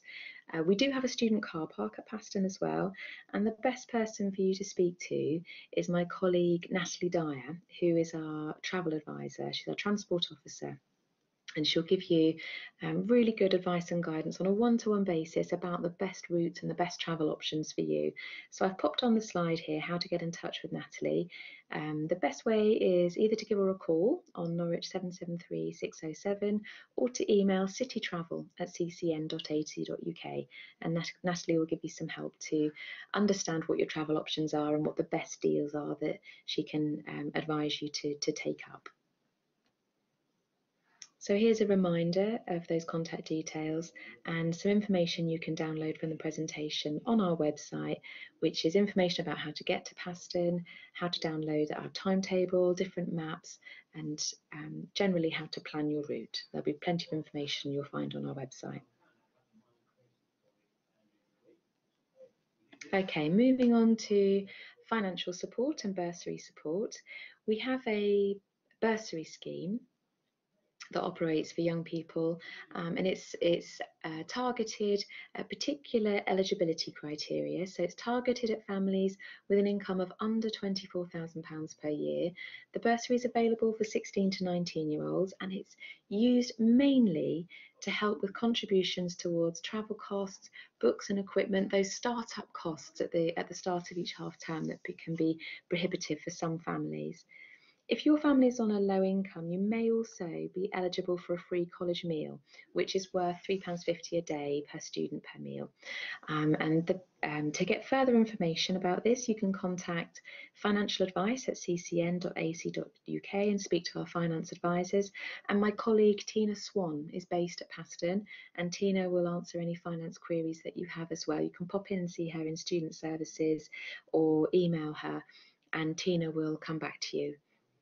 So we have more information available on the Paston College website under our support and advice pages, which is the paston.ac.uk, support and advice, and then you go through to student support and finance. You'll be able to apply for a bursary next month in July, and you can also apply for a free college meals. The applications are all online. We use a really good system called Pay My Student, which is a really efficient system. You can put all your details in, and you'll be able to find a link for that again under the student support and advice, the finance pages, and you'll be able to make an application for a student bursary, 16 to 19 bursary, or a free college meal from July.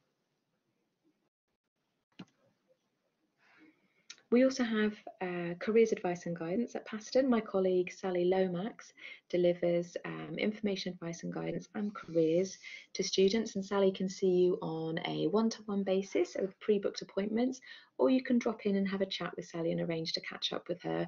She'll offer advice relating to courses, different careers, apprenticeships if you're thinking about becoming an apprentice, how to access higher education courses and different choices, gap years if you're thinking of planning a gap year, and on to future employment. Sally will also deliver employability sessions that supports your tutors by providing local labour market information, so you get a really good understanding of what the local labour market is doing, for helping you make informed choices about your next steps. Sally also organises an annual careers fair with local employers and higher education providers.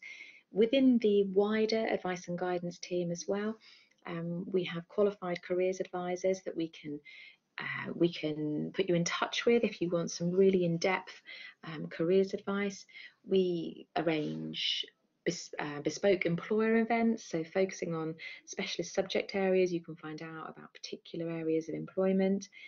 We run UCAS sessions to help you understand about the best choices to make for HE and how to really make the choices that are right for you for your higher education options in the future. And we'll help you with writing CVs, completing applications and applying through the UCAS system for higher education as well. So that's my colleague Sally, also within Student Services. So I hope that's been a helpful overview, really, of Student Services at Paston. We operate within a wider whole college team within Student Services. So like I say, you've got Sharon on site at Paston providing wellbeing support, Sally on site providing careers, information, advice and guidance, and Tina if you have any questions about finance, and Tina will also help you to use some of the library resources that we provide at Paston as well.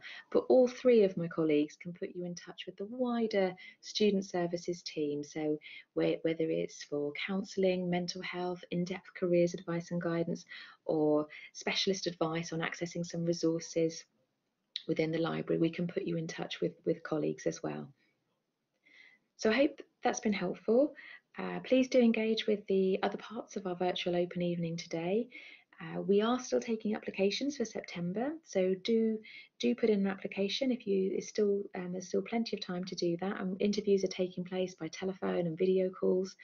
If you're thinking of applications for the following year, for September 2021, then we'll have another open day in the autumn term in October.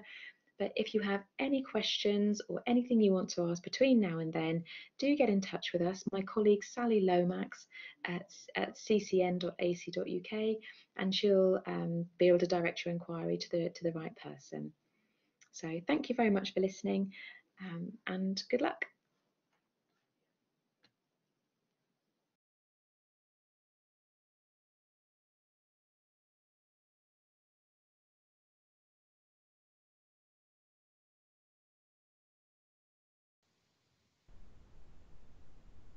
Okay, thank you for watching the Student Services presentation.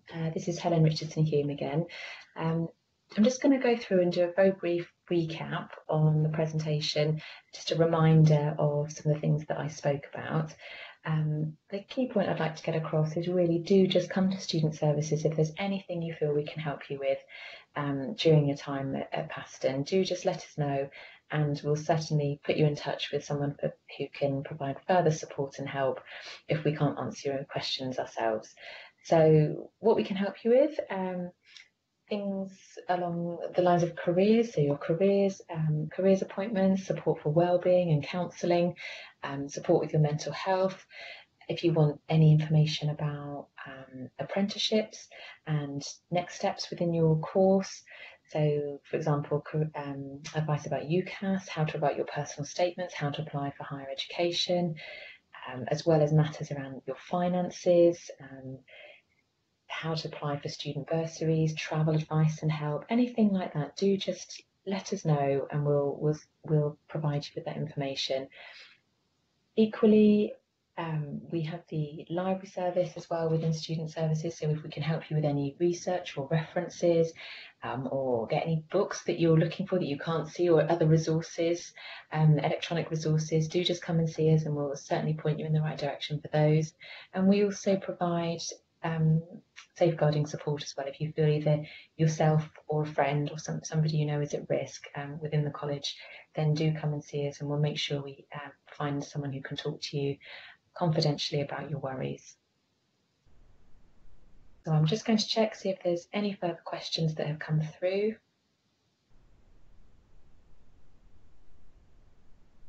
And no, thank you very much for engaging with the Student Services talk.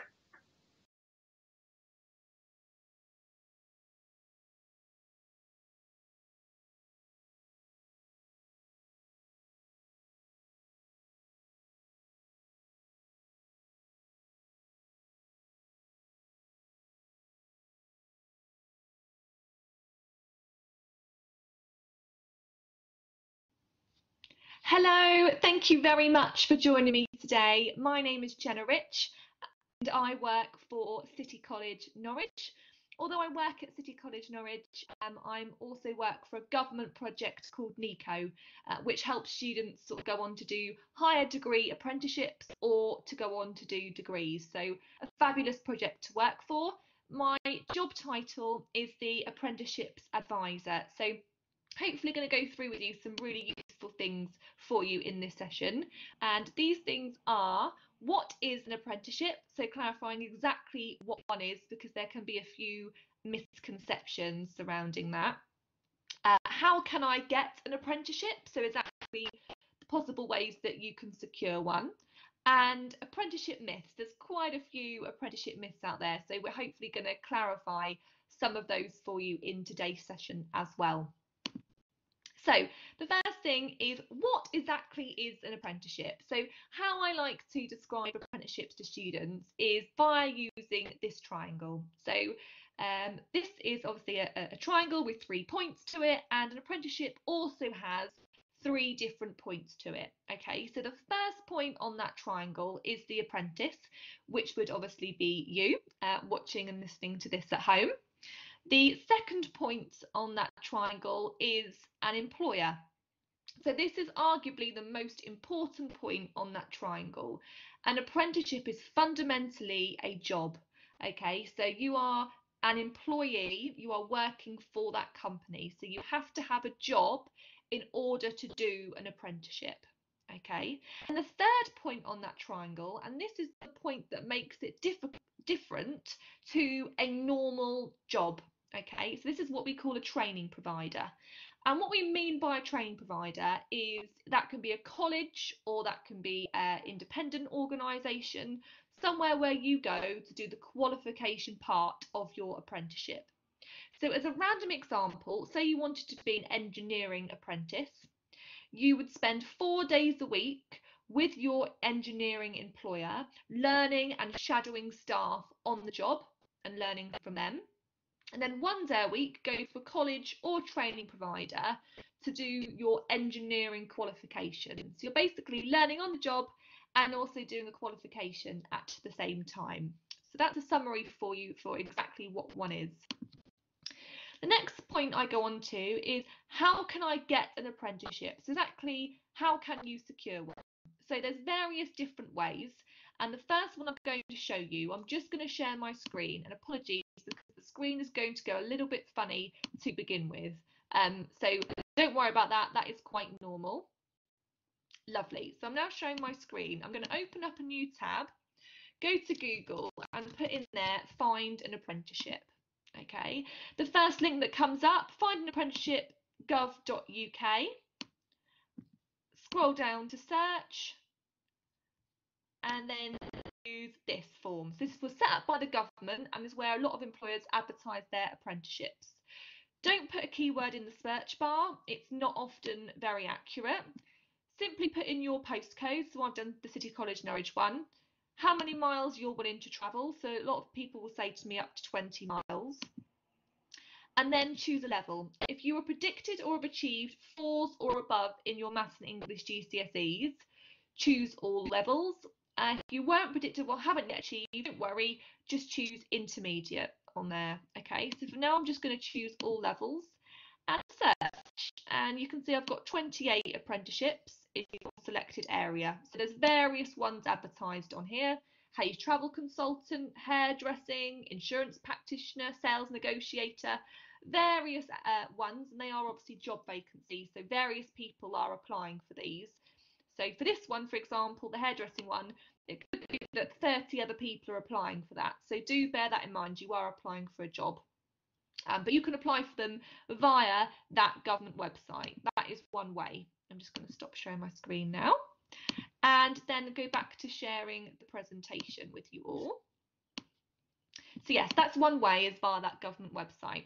Another way, and never underestimate the power of potentially finding your own employer. So when the government restrictions are lifted a little bit, thinking about, do you know of anyone that works for a particular company? Could you do some volunteering or work experience? Employers, we find, increasingly come to us with somebody in mind, and they're saying, yep, this person did some volunteering or work experience or had a Saturday job. We'd like to take them on as an apprentice. So when the government restrictions lifted a little bit, never underestimate the power of doing that.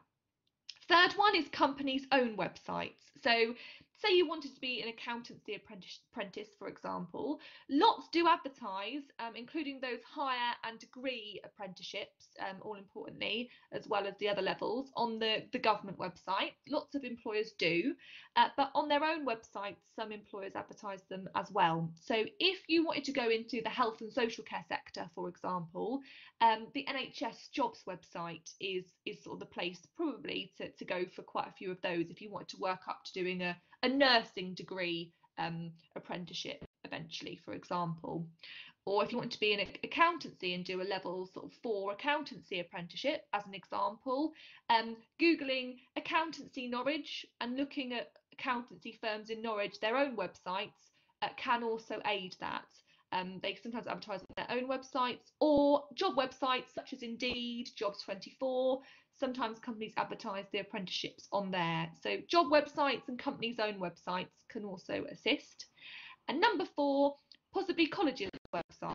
So thinking about colleges obviously sort of act as the training provider for quite a few apprenticeships. So just bearing in mind, you know, thinking about their apprenticeship vacancies. They'll advertise apprenticeship vacancies with employers, and there'll be job vacancies that you can possibly apply for on colleges' websites as well. The myths. So in terms of myths, when to apply. So usually we find most employers advertise their apprenticeships between February to August. So it's different to the usual course and university applications of sort of around October to January. Usually apprenticeships are February to August time for a September start. Easy to get one. You can get one, but I wouldn't say it was easy. You are up against other applicants who are applying for the same job. So we always recommend having some kind of other option. So applying for a level 3 course or a level 2 course if you need to, or applying for a university, having some kind of other option, because it isn't guaranteed because you're applying for a job. Age, a lot of people think it's 16 to 18 or 18 to 21 for a degree apprenticeship. As long as you are 16, there is no upper age limit with an apprenticeship. Grades. So don't worry if you haven't yet achieved them because of coronavirus, and please don't panic, but a lot of apprenticeships do ask for 9 to 4 in Maths and English. So if you're predicted or can achieve those, that does help. There are apprenticeships that don't ask for any entry requirements, but if you can get your Maths and English or predicted those, that can aid you in getting an apprenticeship. And for those higher ones, sort of having a level 3 qualification or A levels also sometimes is a requirement. There is no guarantee of a permanent job once you've finished your apprenticeship. So just important to stress that employers do tend to like to keep people on afterwards. Usually about 90% do. That isn't something that is guaranteed. Pay, the minimum wage for an apprenticeship at the moment is £4.15 per hour, regardless of how old you are for the first year of your apprenticeship. If you do a degree apprenticeship, the average starting salary is between £18,000 to £20,000, just to give you an idea. And levels, there's various levels with apprenticeship, so they can start from level 2, which is GCSE level, all the way up to level 7, which is master's degree. So if you wanted to start at level 3, if that was the level you wanted to go in at, and eventually potentially work your way up through the levels, then depending on the employer, that can be possible. So to bear in mind that you can potentially work your way up the levels if you want to, depending on the employer. So I'm now free to take questions from you all on the chat system, but if you do have any further questions you think of afterwards, you can email apprenticeshipadvice@ccn.ac.uk to speak to either me or Ferdy, the apprenticeship advisors at the college. So apprenticeshipadvice@ccn.ac.uk. We are more than happy to help you further, and also I'm more than happy to take any further questions now. So thank you so much for listening, and I really hope that was helpful to you all.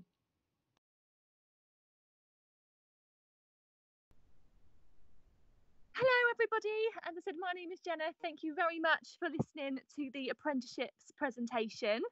I've seen some questions in the chat there. So firstly, Lisa, thank you for your question of what time does the college day start? So college days start at 9 AM usually for a college day. And Bradley, thank you very much for your question of how long is a class and how long is the day at college. So the day at college obviously can start usually at 9 AM and can go on for as long as 9 till 5.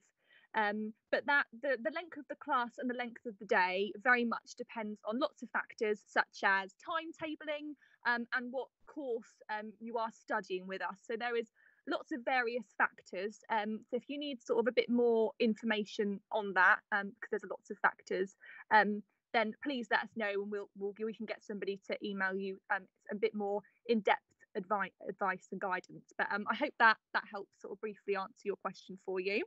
Any other questions, do keep popping them in the chat.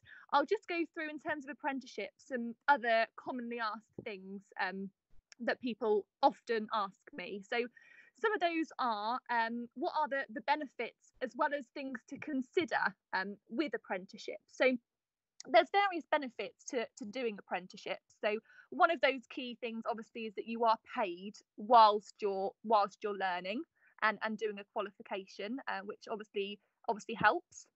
As well as that, they may also take you on to do higher levels. So if you started at a level 3, for example, they then take you through a level 4, 5 or a degree apprenticeship.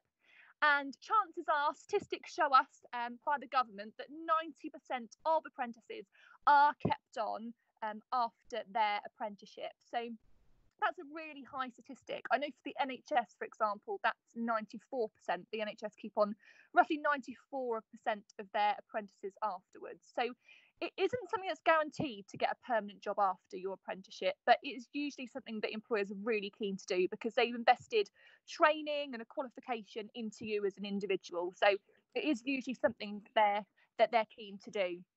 Other things people ask me is for some application tips. So because with apprenticeships, you are very much sort of up against other applicants for the same job and the same position, often people want to know, what can I do to make myself stand out? So there's a few things that I recommend.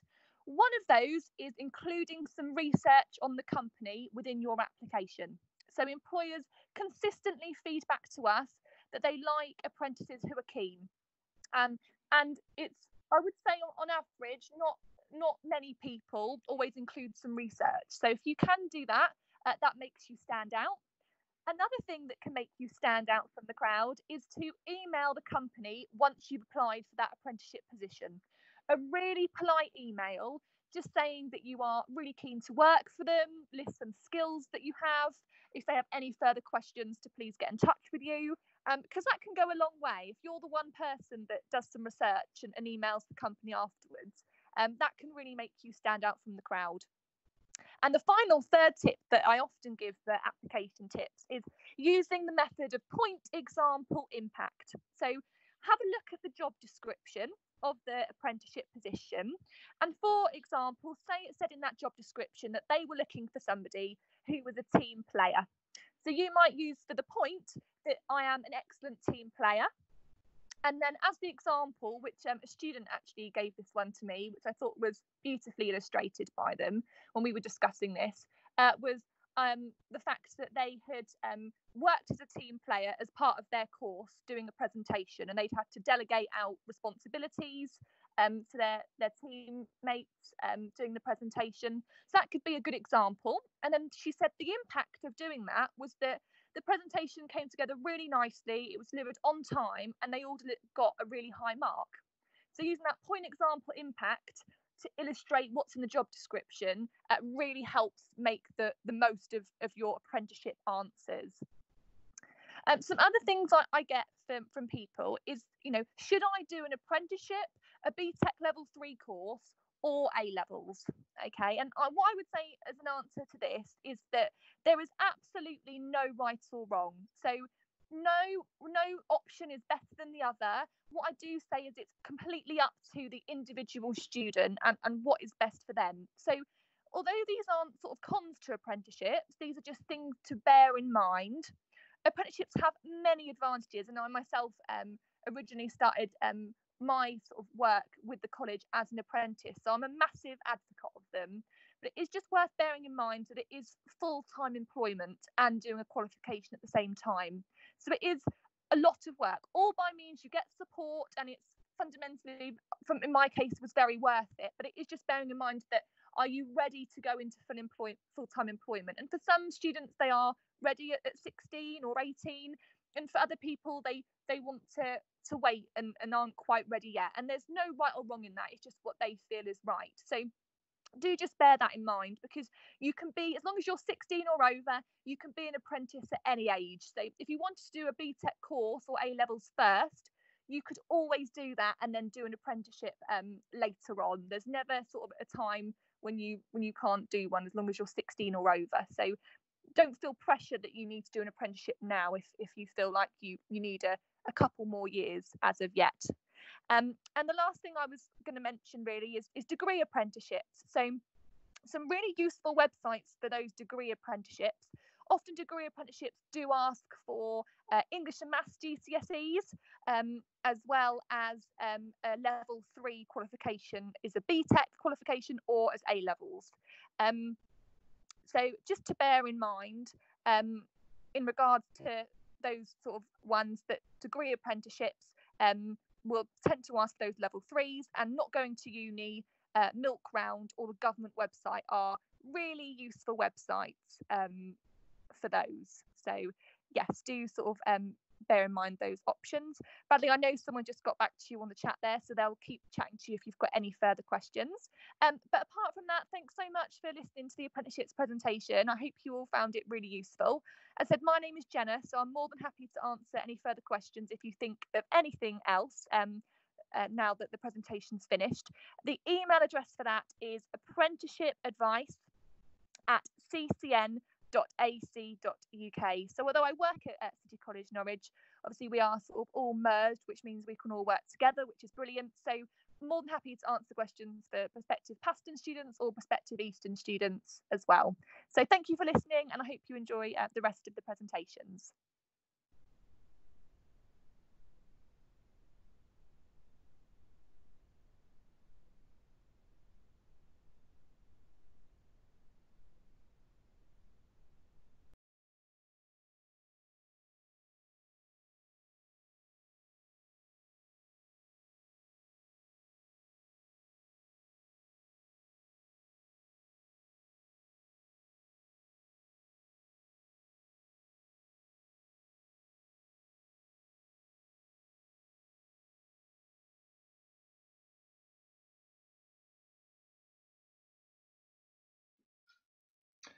Good evening and welcome to Paston College. My name is Jerry White.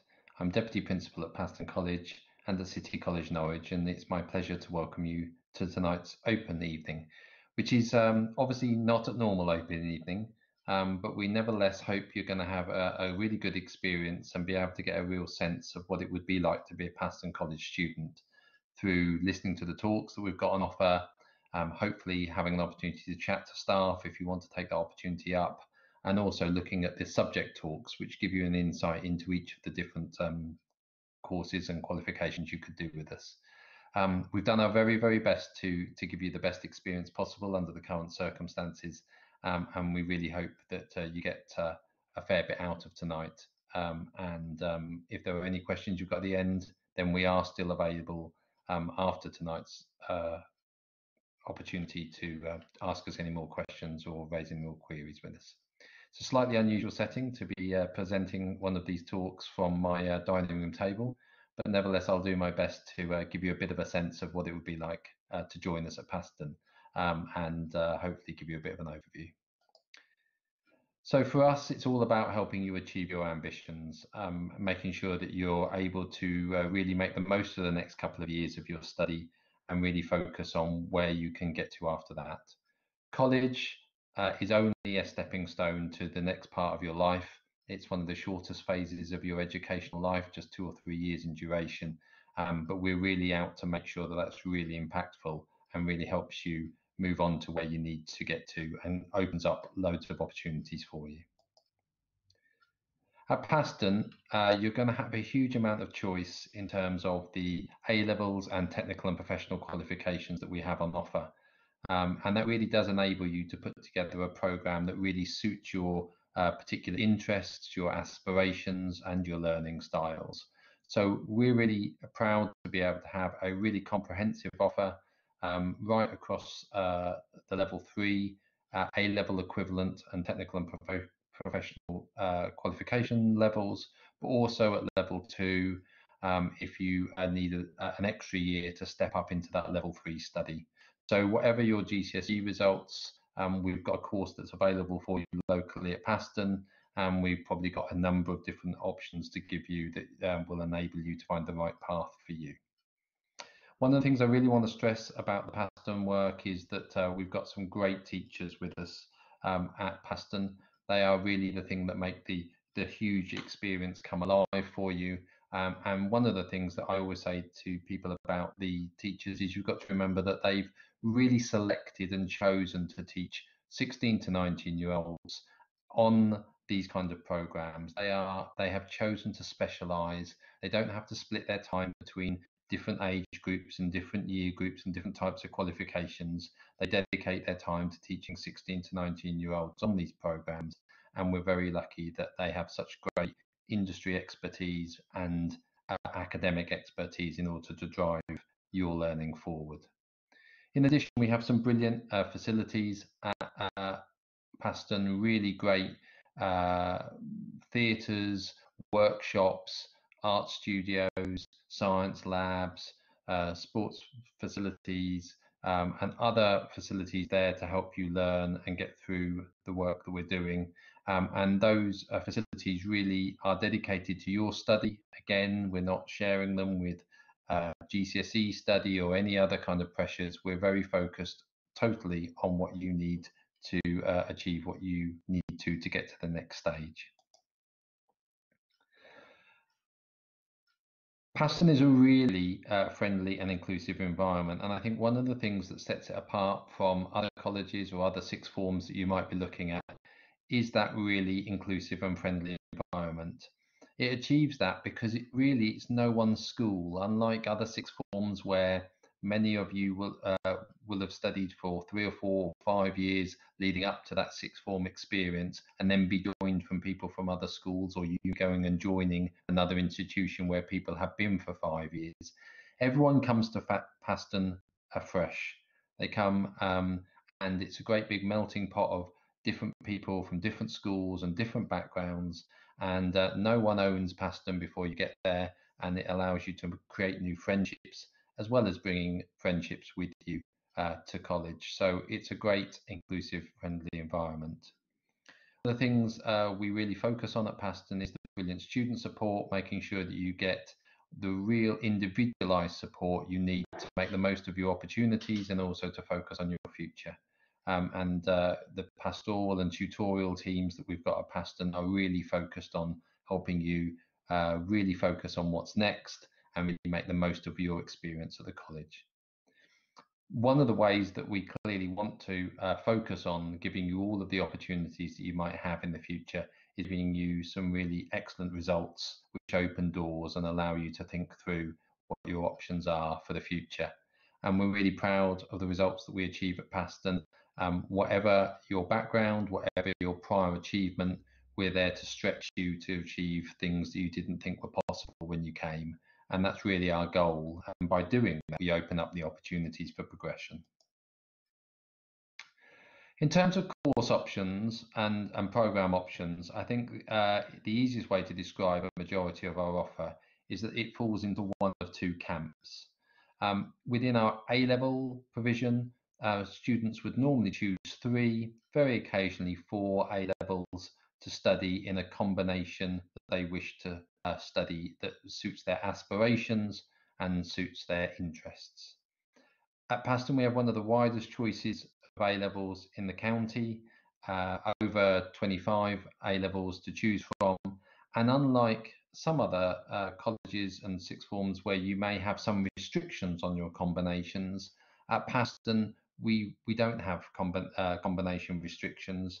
There is a free option choice for all of the A-levels as long as we can make it work within timetable and staff constraints. So you really do have that ability to put together a program that can be very focused. You may want to do the 3 sciences, may want to do maths and physics and chemistry, or something that's really tailored towards your particular interests. You may want to be very creative and put together textiles and performing arts or drama and art A-level or history of art, or you may want to do a very broad range that really suits your passions. So you may want to do English literature, followed by geography, followed by sociology. So it really is up to you to make the most of those opportunities and to think about what the options might be for you. So certainly tonight, I would encourage you to have a good look at the different subject talks that we've posted to make sure that you can see all of those range of subjects. And one of the things I always encourage someone to do is to think about a subject that you perhaps aren't certain about, but still just invest a little bit of time going and finding out about it.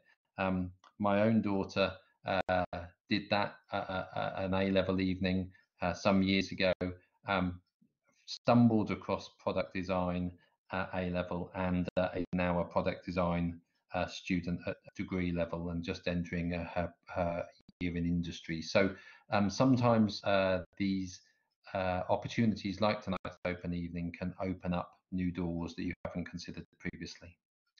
Our technical and professional courses are very career focused and they come from a range of different awarding organisations. Some of them are known as BTEC, Pearson BTEC qualifications, but others are delivered by the University of Arts London Qualification Board or through the CASH Qualification Board, which is a specialist in the childcare area. So we use a range of well-known awarding organisations, nationally recognised qualifications, and they're really career focused.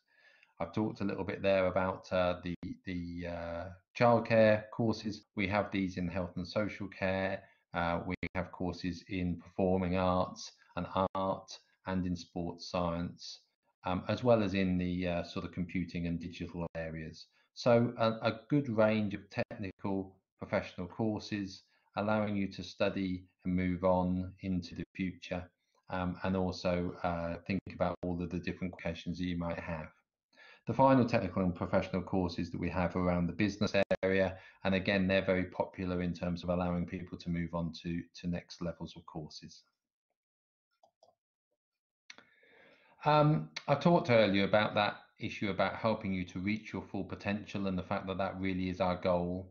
And it's really important, I think, that we emphasize where we are in terms of the achievements, not because this is the only thing that's important about your journey at Paston, but clearly you're going to want to know that we've got a good track record of supporting students to do very, very well. and to achieve to their potential. Out of all of those four logos on there, I think that the thing that I always focus on really is the value added. You can achieve incredibly good grades at A level by being quite selective in terms of the students that you pull into your sixth form or into your college. But we're quite an inclusive college. We will take young people with a range of GCSE and prior qualifications. But what we're really proud of is that value added, that is a measure of how far they've travelled during their studies at A level, places us within the top quarter of providers nationally. And that means that every young person, whatever the A level grade that they come out with, has been stretched and challenged as fully as we can do to achieve the very best that they're capable of doing. We do get great A star to B and A star to C results, and within our technical and professional career focused qualifications, some really good results as well.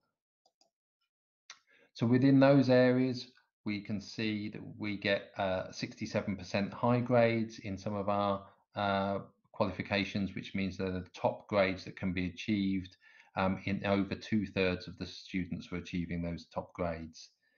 Across the college as a whole, we have 75 Norfolk Scholars. That is scholars who the County Council has recognised to have made an exceptional achievement at the end of their course of study with us, and that's a really high number, and really does allow us to make a real big difference in those young people's lives, and it's a great thing for their CVs as well. And as I said, we're very focused on the outstanding progression, on the focus not just on universities, but on all forms of higher education. We're seeing increasing numbers of our young people consider degree apprenticeships, as well as other apprenticeships at level 3 in particular specialist areas they might be interested into moving into. And as part of a large college at City College Norwich, which is the largest apprenticeship provider in the county, we're very well positioned to be able to give people a full range of advice and guidance about their next stages. So it's more than just a qualification at Paston, and we're really pleased to be able to have other extracurricular activities such as the Far East Theatre Company, Duke of Edinburgh, and some clubs, and really making sure that we're giving you that wraparound support around things like UCAS. Many of you may have already applied to us for September 20 entry, and we look forward to seeing you then. But if you haven't yet applied, it's not too late for September. So please do apply via the website, and then we'll work our way swiftly through this process of interviewing and offering and getting you enrolled come the summer. We know this year is quite an atypical year, but please rest assured that we're here to give you the support you need. In terms of finding out more and keeping in touch, the website is always updated with the latest information, but I would encourage you to follow us on Instagram, Twitter, or on Facebook. Even now, through this slightly unusual period, we're seeing a lot of activity as students posting the work they're doing from home, a lot of other activity going on Twitter and Instagram in particular, as well as Facebook. So do follow us there and keep in touch. And that brings me now to the end of my presentation, where we'll answer some questions that have been posed. But thank you very much for listening. I hope you make the most of tonight, and we hope to see you at Paston College soon.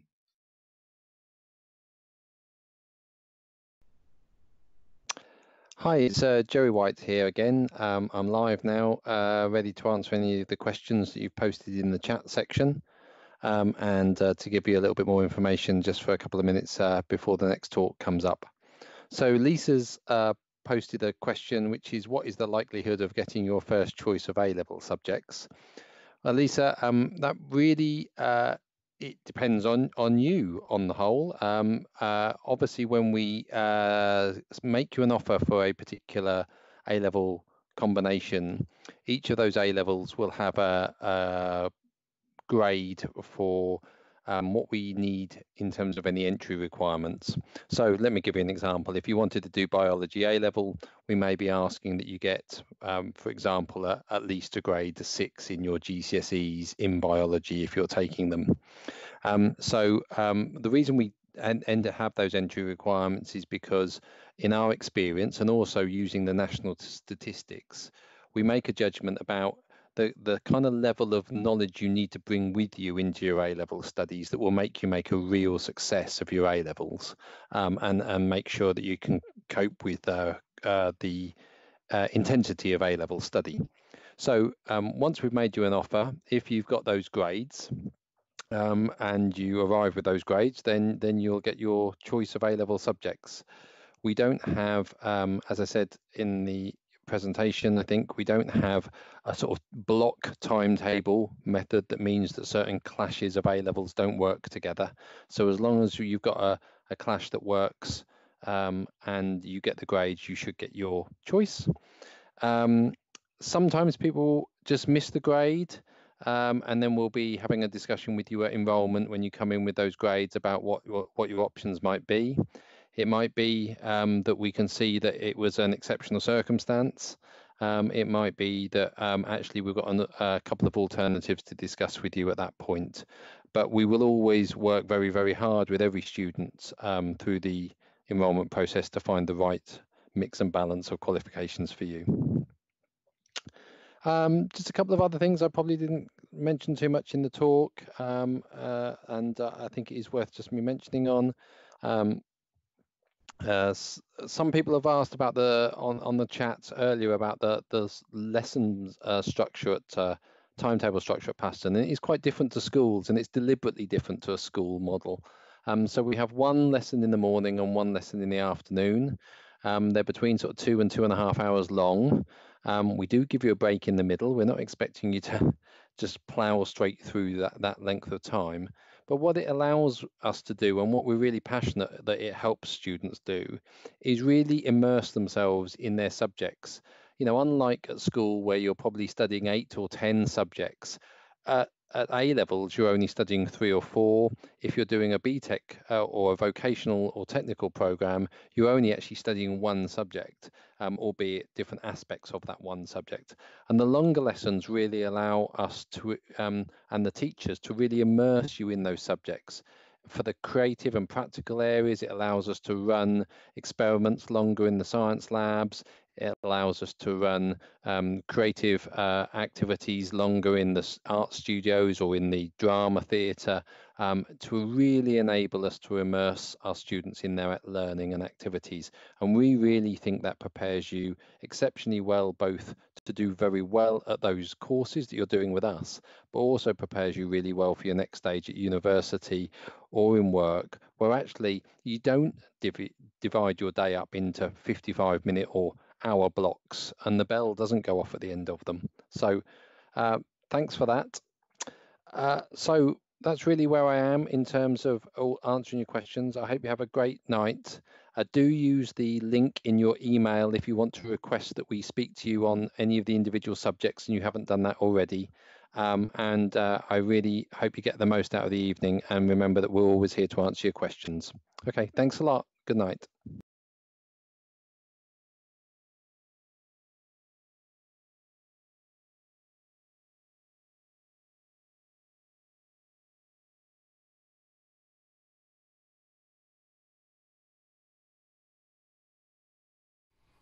Hello and welcome to the talk about student life here at Paston College. My name's Dean Crosby and I'm Head of A-Levels here at Paston, and I just wanted to quickly introduce myself because I'll be available at the end of this video to help answer any questions that you may have. Just to say, the first 10 minutes of this video are pre-recorded, so what we basically did was ask some prospective year 10 and year 11 students what they wanted to know from a student's point of view. We put those to our current students, and what you're about to see is those students answering. Those students won't be available for questions at the end, but myself and our student union president Emily will be available. Okay, so please feel free to enter any questions on the live feed and we'll do our best to pick them up at the end. So, as I said, just a quick introduction, and then I'm going to hand over to Emily just to introduce her role and the role of the Student Union. Hi guys, I'm Emily Staley, your Students' Union President. Our Students' Union works towards making college a warm and welcoming and exciting place for all, providing opportunities such as executive officers, student governors, class reps and much more. We aim to promote your rights, wishes and requests during your journey with us, and I look forward to working with every single one of you. However, I'd like to introduce George and Daisy, who will be answering questions submitted by you. If you have any questions, please feel free to ask us at the end, and I'll see you there. Hi, I'm George and I study A-level Maths, English Literature and History at Paston, and I'm going to answer some of your questions. Firstly, how is Paston different from high school? For me, I felt a great sense of independence and I felt that it was much more inclusive. So in high school, the class sizes tend to vary from 25 to 30, but at Paston, they're often somewhere between 13 and 16, for example. And for me, that's great because it means that me and my teachers have a close bond and they know exactly how to help me. What is it like studying at Paston? For me, I think it's great. I love it. It enables me to explore what my passions are, so maths, English and history, and my peers also have similar passions, which for me creates a friendly aspect because we're not the biggest college, but we all know each other, so we get on really well. Lastly, what are the timetables like, and will I have a full week of lessons? No, you won't have a full week of lessons, which is good, because it means you're not always working, and you do have some breaks, and in those breaks you can either hang out with your friends or you can study. It's up to you. What are timetables like? Well, they vary depending on the subject you take and how they can fit you around everyone else. But typically you have one full day of lessons, each lesson being 2 hours and 45 minutes long, which seems long, but it isn't actually as long as you think. And you also get a break, which is quite good. You also quite often have half days. So I have a half day on Monday, Wednesday and Friday, which means I only have to come in either in the morning or in the afternoon, which is also great. So I hope that's helped. Thank you very much. Hi, I'm Daisy and I've been asked to answer a few questions for you all about studying at Paston. So the first question is, how is Paston different from high school? So Paston is quite small, smaller than your average high school, so that means that your teachers have got more time to concentrate on you and they're very good at knowing how to help individual students rather than everyone as a whole. And the lessons are probably going to be longer than your normal lessons, but it's actually okay and it gives a very concentrated learning environment and you can get more done. The second question is, how easy is it to find your way around? So Paston is split over 2 campuses, so at the start it might be quite hard to find your classrooms, especially if they're on both sites, but you only have a few classrooms, so it's really easy to remember where you need to go, but you might not always remember where everything is, but that's okay because you don't have to take lots of subjects like at high school. So the third question is, can I leave campus for lunch? And yes, you can leave campus for lunch. You have nearly an hour and a half for lunch, and you can either go to the campus cafe or the tutor hub where lots of people like to eat their lunch, or you can go to Sainsbury's or Lidl's. There's a Costa, and you can go to any of the takeaways available, such as the fish and chip shop. And the last question is, are the teachers different from high school? I found that the teachers are a bit different just because they're a lot more passionate about their subject and they've got more time to be focused on you as individuals. So the teachers at Paston are really, really helpful and they all want what's best for you. Thank you.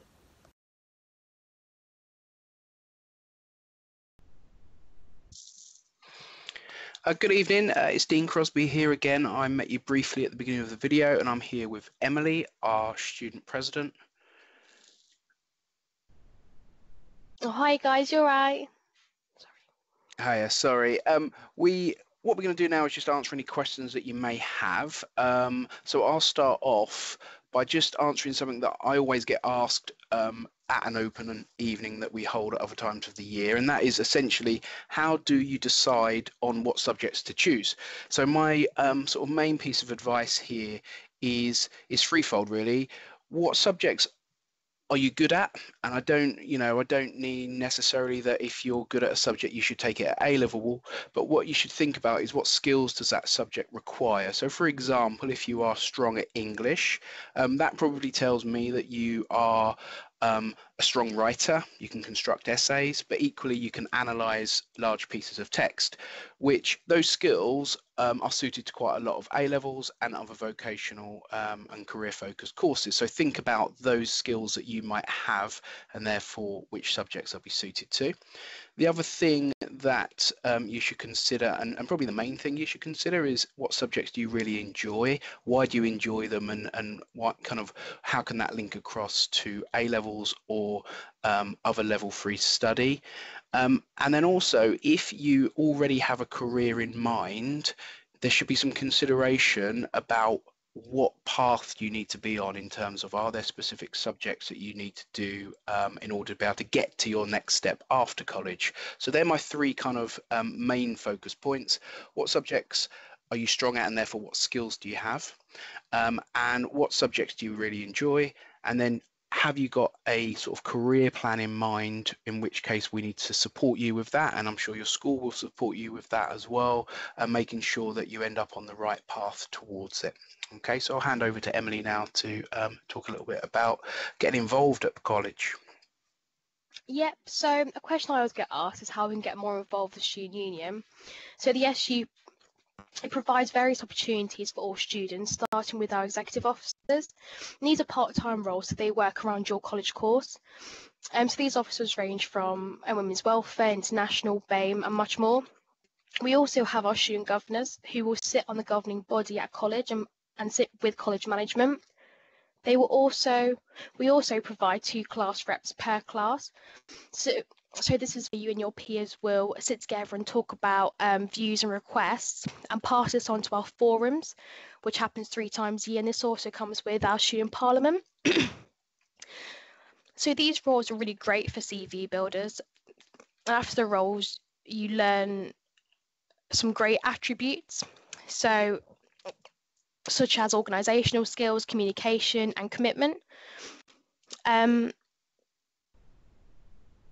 So we do urge people to take this opportunity to be an active member of our union.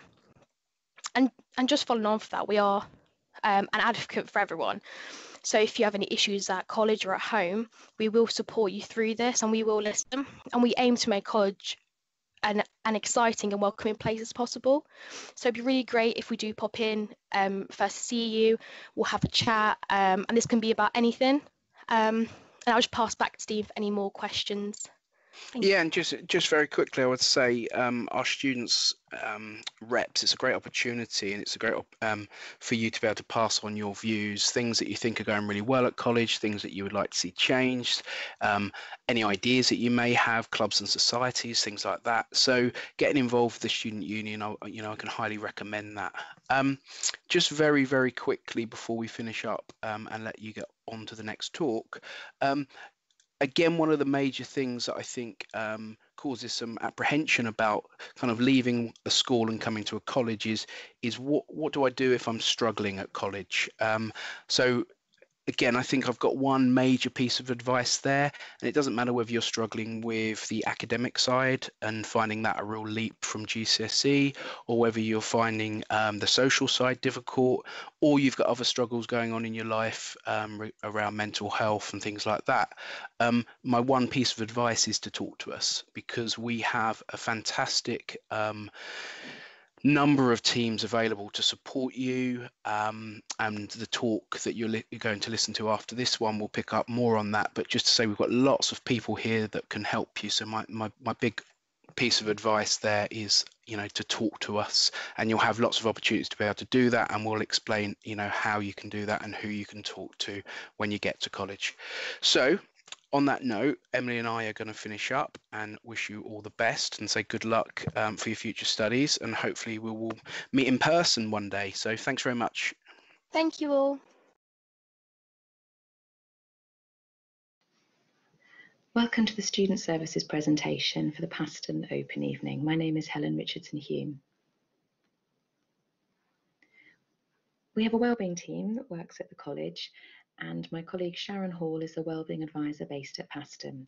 Sharon is available throughout the week to talk to students who have about any issues really, anything that where you feel you might require a little bit of extra support, or to offer advice and guidance about other services that might be able to help you.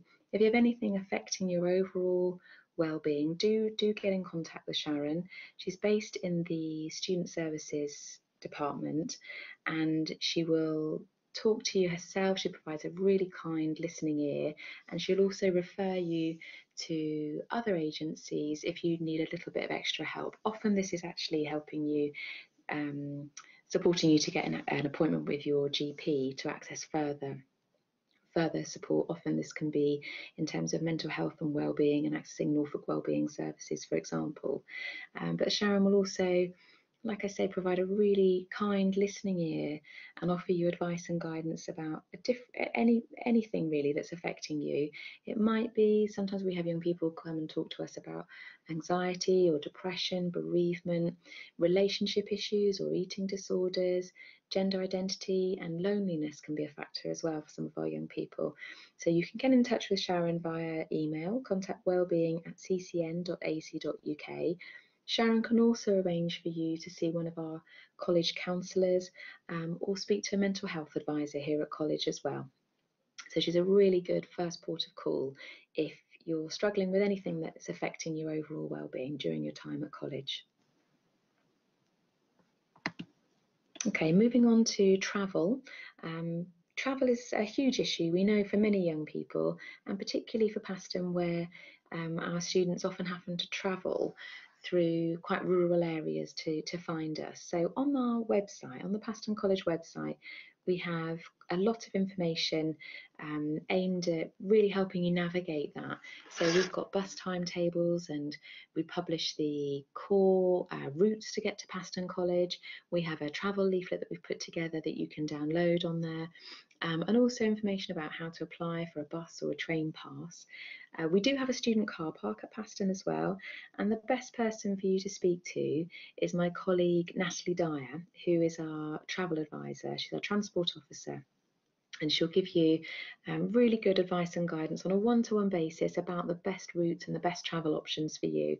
So I've popped on the slide here how to get in touch with Natalie.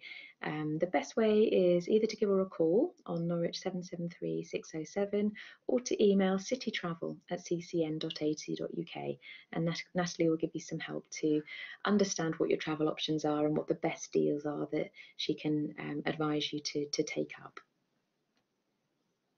So here's a reminder of those contact details and some information you can download from the presentation on our website, which is information about how to get to Paston, how to download our timetable, different maps, and generally how to plan your route. There'll be plenty of information you'll find on our website. Okay, moving on to financial support and bursary support. We have a bursary scheme that operates for young people, and it's targeted at particular eligibility criteria. So it's targeted at families with an income of under £24,000 per year. The bursary is available for 16 to 19-year-olds, and it's used mainly to help with contributions towards travel costs, books and equipment, those start-up costs at the start of each half term that can be prohibitive for some families. If your family is on a low income, you may also be eligible for a free college meal, which is worth £3.50 a day per student per meal. To get further information about this, you can contact financial advice at ccn.ac.uk and speak to our finance advisors. And my colleague Tina Swan is based at Paston, and Tina will answer any finance queries that you have as well. You can pop in and see her in student services or email her, and Tina will come back to you. So we have more information available on the Paston College website under our support and advice pages, which is the paston.ac.uk, support and advice, and then you go through to student support and finance. You'll be able to apply for a bursary next month in July, and you can also apply for a free college meals. The applications are all online. We use a really good system called Pay My Student, which is a really efficient system. You can put all your details in, and you'll be able to find a link for that again under the student support and advice, the finance pages, and you'll be able to make an application for a student bursary, 16 to 19 bursary, or a free college meal from July. We also have careers advice and guidance at Paston. My colleague Sally Lomax delivers information, advice and guidance and careers to students, and Sally can see you on a one-to-one basis with pre-booked appointments, or you can drop in and have a chat with Sally and arrange to catch up with her. She'll offer advice relating to courses, different careers, apprenticeships if you're thinking about becoming an apprentice, how to access higher education courses and different choices, gap years if you're thinking of planning a gap year, and on to future employment. Sally will also deliver employability sessions that supports your tutors by providing local labour market information, so you get a really good understanding of what the local labour market is doing, for helping you make informed choices about your next steps. Sally also organises an annual careers fair with local employers and higher education providers. Within the wider advice and guidance team as well, we have qualified careers advisors that we can put you in touch with if you want some really in-depth careers advice. We arrange bespoke employer events, so focusing on specialist subject areas. You can find out about particular areas of employment. We run UCAS sessions to help you understand about the best choices to make for HE and how to really make the choices that are right for you for your higher education options in the future. And we'll help you with writing CVs, completing applications, and applying through the UCAS system for higher education as well. So that's my colleague Sally, also within Student Services. So I hope that's been a helpful overview, really, of Student Services at Paston. We operate within a wider whole college team within Student Services. So like I say, you've got Sharon on site at Paston providing wellbeing support, Sally on site providing careers, information, advice and guidance, and Tina if you have any questions about finance, and Tina will also help you to use some of the library resources that we provide at Paston as well. But all three of my colleagues can put you in touch with the wider Student Services team, so whether it's for counselling, mental health, in-depth careers advice and guidance, or specialist advice on accessing some resources within the library, we can put you in touch with colleagues as well. So I hope that's been helpful. Please do engage with the other parts of our virtual open evening today. We are still taking applications for September, so do put in an application if there's still plenty of time to do that. Interviews are taking place by telephone and video calls. If you're thinking of applications for the following year, for September 2021, then we'll have another open day in the autumn term in October. But if you have any questions or anything you want to ask between now and then, do get in touch with us. My colleague Sally Lomax at ccn.ac.uk, and she'll be able to direct your inquiry to the right person. So thank you very much for listening, and good luck.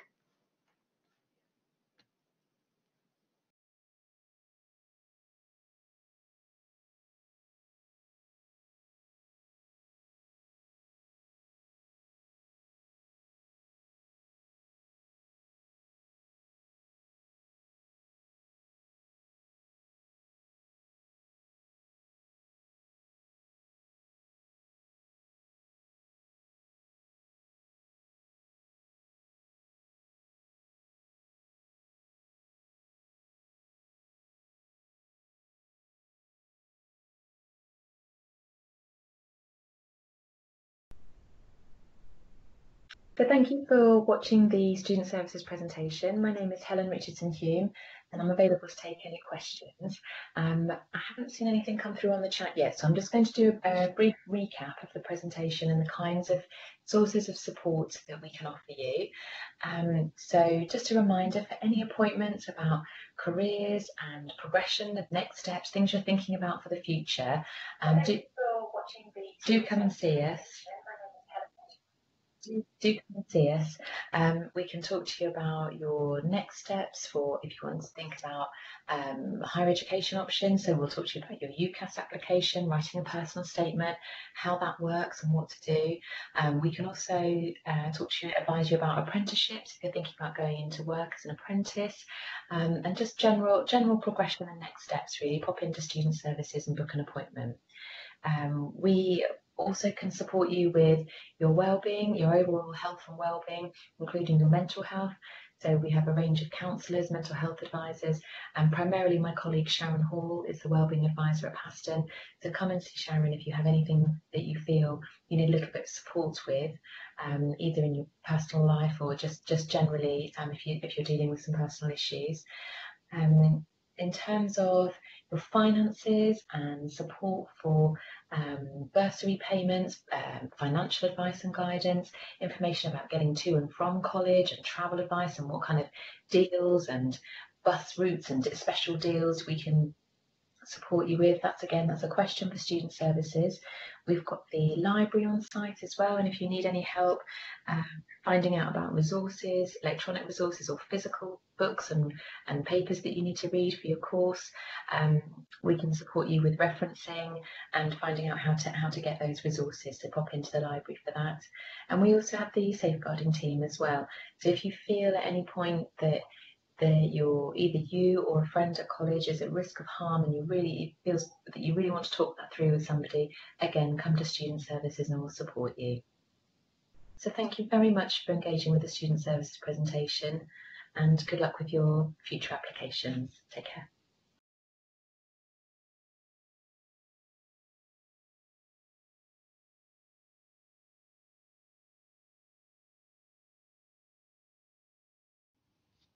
Hello, thank you very much for joining me today. My name is Jenna Rich and I work for City College Norwich. Although I work at City College Norwich, I also work for a government project called NICO, which helps students sort of go on to do higher degree apprenticeships or to go on to do degrees. So a fabulous project to work for. My job title is the Apprenticeships Advisor. So hopefully going to go through with you some really useful things for you in this session. And these things are: what is an apprenticeship? So clarifying exactly what one is, because there can be a few misconceptions surrounding that. How can I get an apprenticeship? So exactly the possible ways that you can secure one. And apprenticeship myths. There's quite a few apprenticeship myths out there, so we're hopefully going to clarify some of those for you in today's session as well. So the first thing is, what exactly is an apprenticeship? So how I like to describe apprenticeships to students is by using this triangle. So this is obviously a triangle with 3 points to it, and an apprenticeship also has 3 different points to it. Okay, so the first point on that triangle is the apprentice, which would obviously be you watching and listening to this at home. The second point on that triangle is an employer. So this is arguably the most important point on that triangle. An apprenticeship is fundamentally a job. Okay, so you are an employee, you are working for that company. So you have to have a job in order to do an apprenticeship.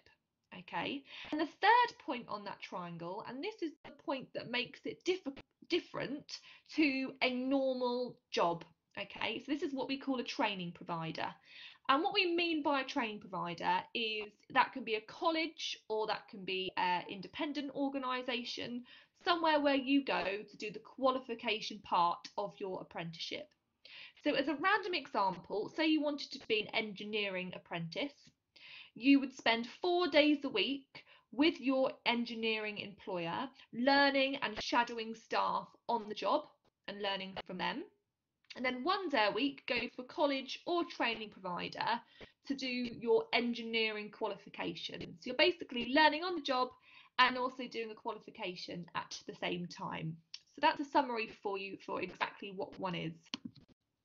The next point I go on to is, how can I get an apprenticeship? So exactly how can you secure one? So there's various different ways. And the first one I'm going to show you, I'm just going to share my screen, and apologies because the screen is going to go a little bit funny to begin with. So don't worry about that, that is quite normal. Lovely, so I'm now showing my screen. I'm going to open up a new tab, go to Google and put in there, find an apprenticeship. Okay, the first link that comes up, find an apprenticeship gov.uk. Scroll down to search and then use this form. So this was set up by the government and is where a lot of employers advertise their apprenticeships. Don't put a keyword in the search bar, it's not often very accurate. Simply put in your postcode, so I've done the City College Norwich one, how many miles you're willing to travel, so a lot of people will say to me up to 20 miles. And then choose a level. If you were predicted or have achieved 4s or above in your Maths and English GCSEs, choose all levels. If you weren't predicted or haven't yet achieved, don't worry, just choose intermediate on there. Okay, so for now I'm just going to choose all levels and search. And you can see I've got 28 apprenticeships in your selected area. So there's various ones advertised on here. How you travel consultant, hairdressing, insurance practitioner, sales negotiator, various ones, and they are obviously job vacancies, so various people are applying for these. So for this one, for example, the hairdressing one, it could be that 30 other people are applying for that, so do bear that in mind, you are applying for a job. But you can apply for them via that government website. That is one way. I'm just going to stop sharing my screen now and then go back to sharing the presentation with you all. So yes, that's one way, is via that government website. Another way, and never underestimate the power of potentially finding your own employer. So when the government restrictions are lifted a little bit, thinking about, do you know of anyone that works for a particular company? Could you do some volunteering or work experience?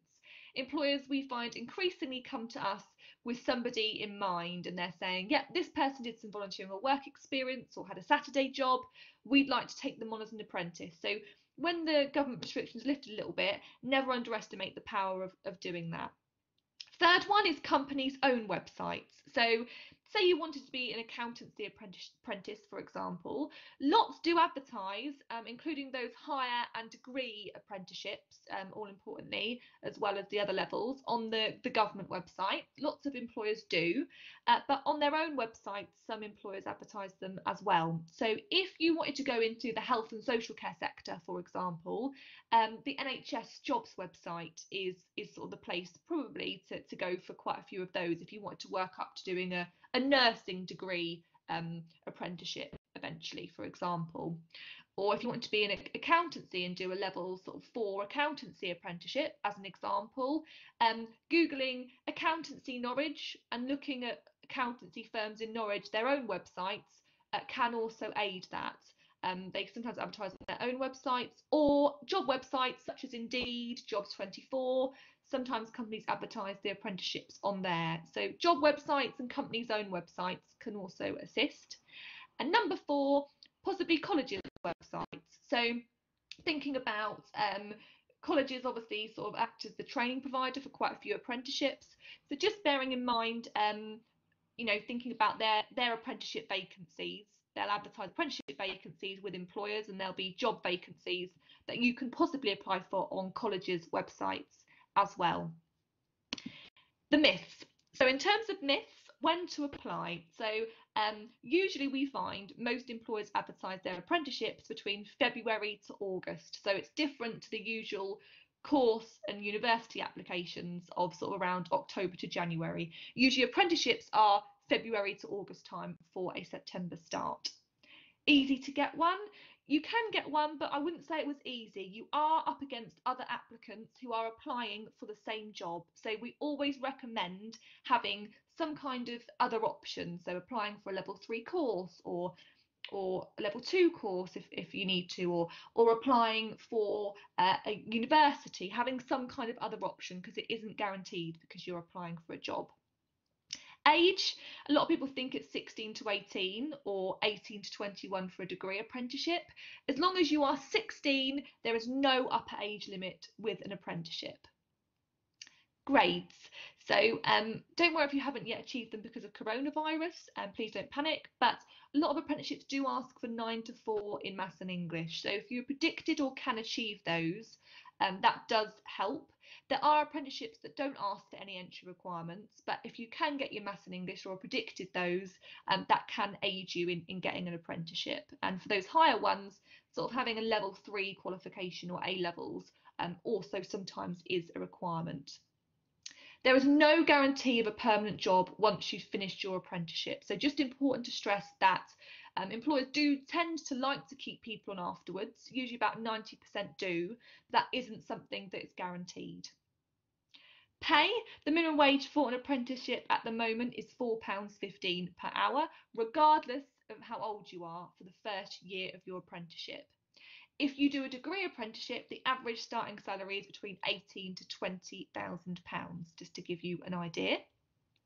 And levels, there's various levels with apprenticeships, so they can start from level 2, which is GCSE level, all the way up to level 7, which is master's degree. So if you wanted to start at level 3, if that was the level you wanted to go in at, and eventually potentially work your way up through the levels, then depending on the employer, that can be possible. So to bear in mind that you can potentially work your way up the levels if you want to, depending on the employer. So I'm now free to take questions from you all on the chat system, but if you do have any further questions you think of afterwards, you can email apprenticeshipadvice@ccn.ac.uk to speak to either me or Ferdy, the apprenticeship advisors at the college. So apprenticeshipadvice@ccn.ac.uk. We are more than happy to help you further, and also I'm more than happy to take any further questions now. So thank you so much for listening, and I really hope that was helpful to you all.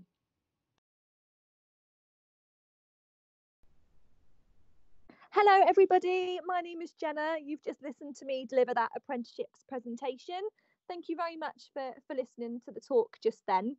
If you've got any further questions, do feel free to pop them in the chat, and I'm more than happy to answer them now, or for you to contact the apprenticeship advice at ccn.ac.uk email address if you have any further questions and think of anything once this presentation is completely over.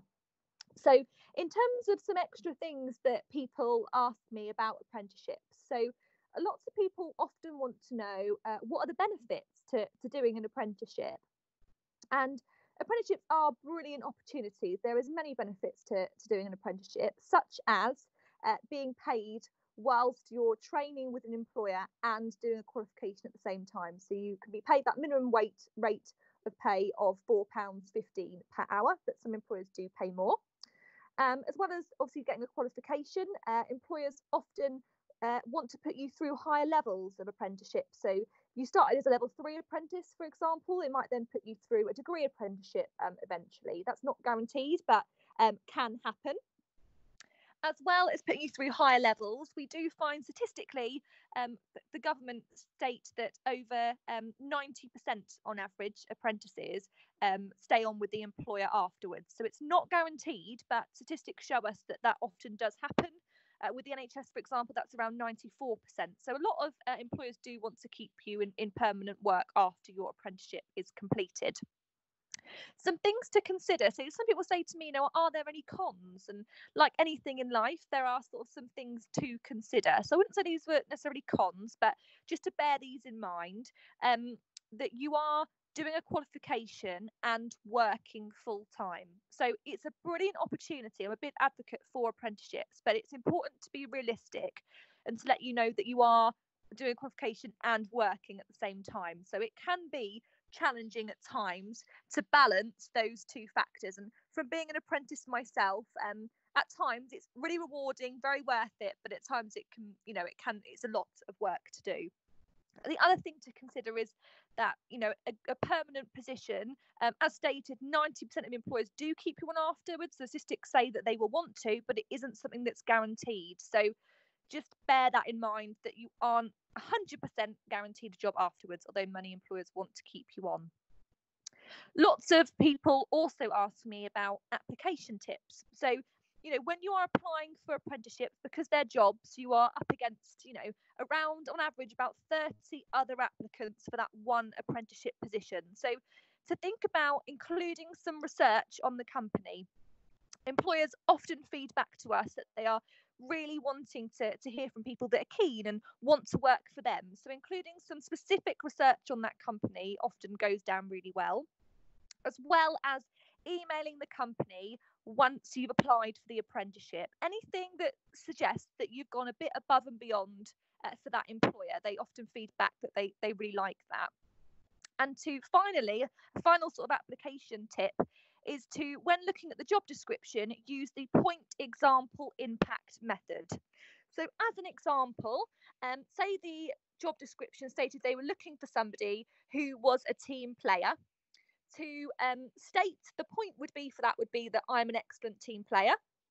A student example that they gave to me, which I thought was brilliant when we discussed this, was the example of being an excellent team player was that they had to work as part of do a presentation as part of their team for their course, and they had to delegate tasks out to their teammates and decide who was doing what. And so they were sort of in charge of that presentation as part of the team. And the impact, so why it worked well, then so the impact of this was that the presentation was delivered on time to a high standard and received a really good mark. So those are sort of the main tips really. Research, using the point example impact method, and emailing the company after you've applied. There's some 3 really useful tips for you. In terms of whether you should do an apprenticeship, a BTEC course, T-levels or A-levels, those options, lots of people ask me, should I do an apprenticeship or should I do another option? And the answer is there is no right or wrong, and it's completely down to the individual student and what is right for them. Some students that I speak to are really keen to go into employment and say that they really work better when they're hands-on and doing the job role. And for other students I talk to, they don't feel quite ready yet to go into full-time employment and to work for a company. And that is absolutely fine. It's what's right for them. So apprenticeships you can do as long as you're 16 or over. There's no upper age limit for an apprenticeship. So if you don't feel it's quite right just yet, you can always do a course or A-levels or T-level qualification for a couple of years and then see how you feel when you're 18, for example. There's no rush. And finally, degree apprenticeships, lots of people ask me about. So in terms of degree apprenticeships, often for those ones, employers ask for Maths and English 9 to 4. Don't worry if you haven't yet got those because of coronavirus. There will be some sort of leeway and understanding there. But Maths and English GCSEs, as well as a level 3 qualification, whether that's a BTEC, T-levels, or A-levels, some kind of level 3 qualification to sort of show that you've got that understanding there in order to do a degree apprenticeship. So I hope that presentation you found useful and to answer some of those questions. If you have any further questions, do email the apprenticeship advice at ccn.ac.uk email address. Aside from that, thank you so much for watching all the presentations and what's been delivered for Paston College this evening. We hope you found out lots of useful information about Paston, about apprenticeships, about the wellbeing service, about the A-levels and courses that they offer. If you do have any further questions, don't hesitate to email at Paston. We're more than happy to answer those. It's been a pleasure talking to you all this evening. And if we welcome any further applications or any further questions from you all. So take care, stay safe, and we hope to hear from you soon.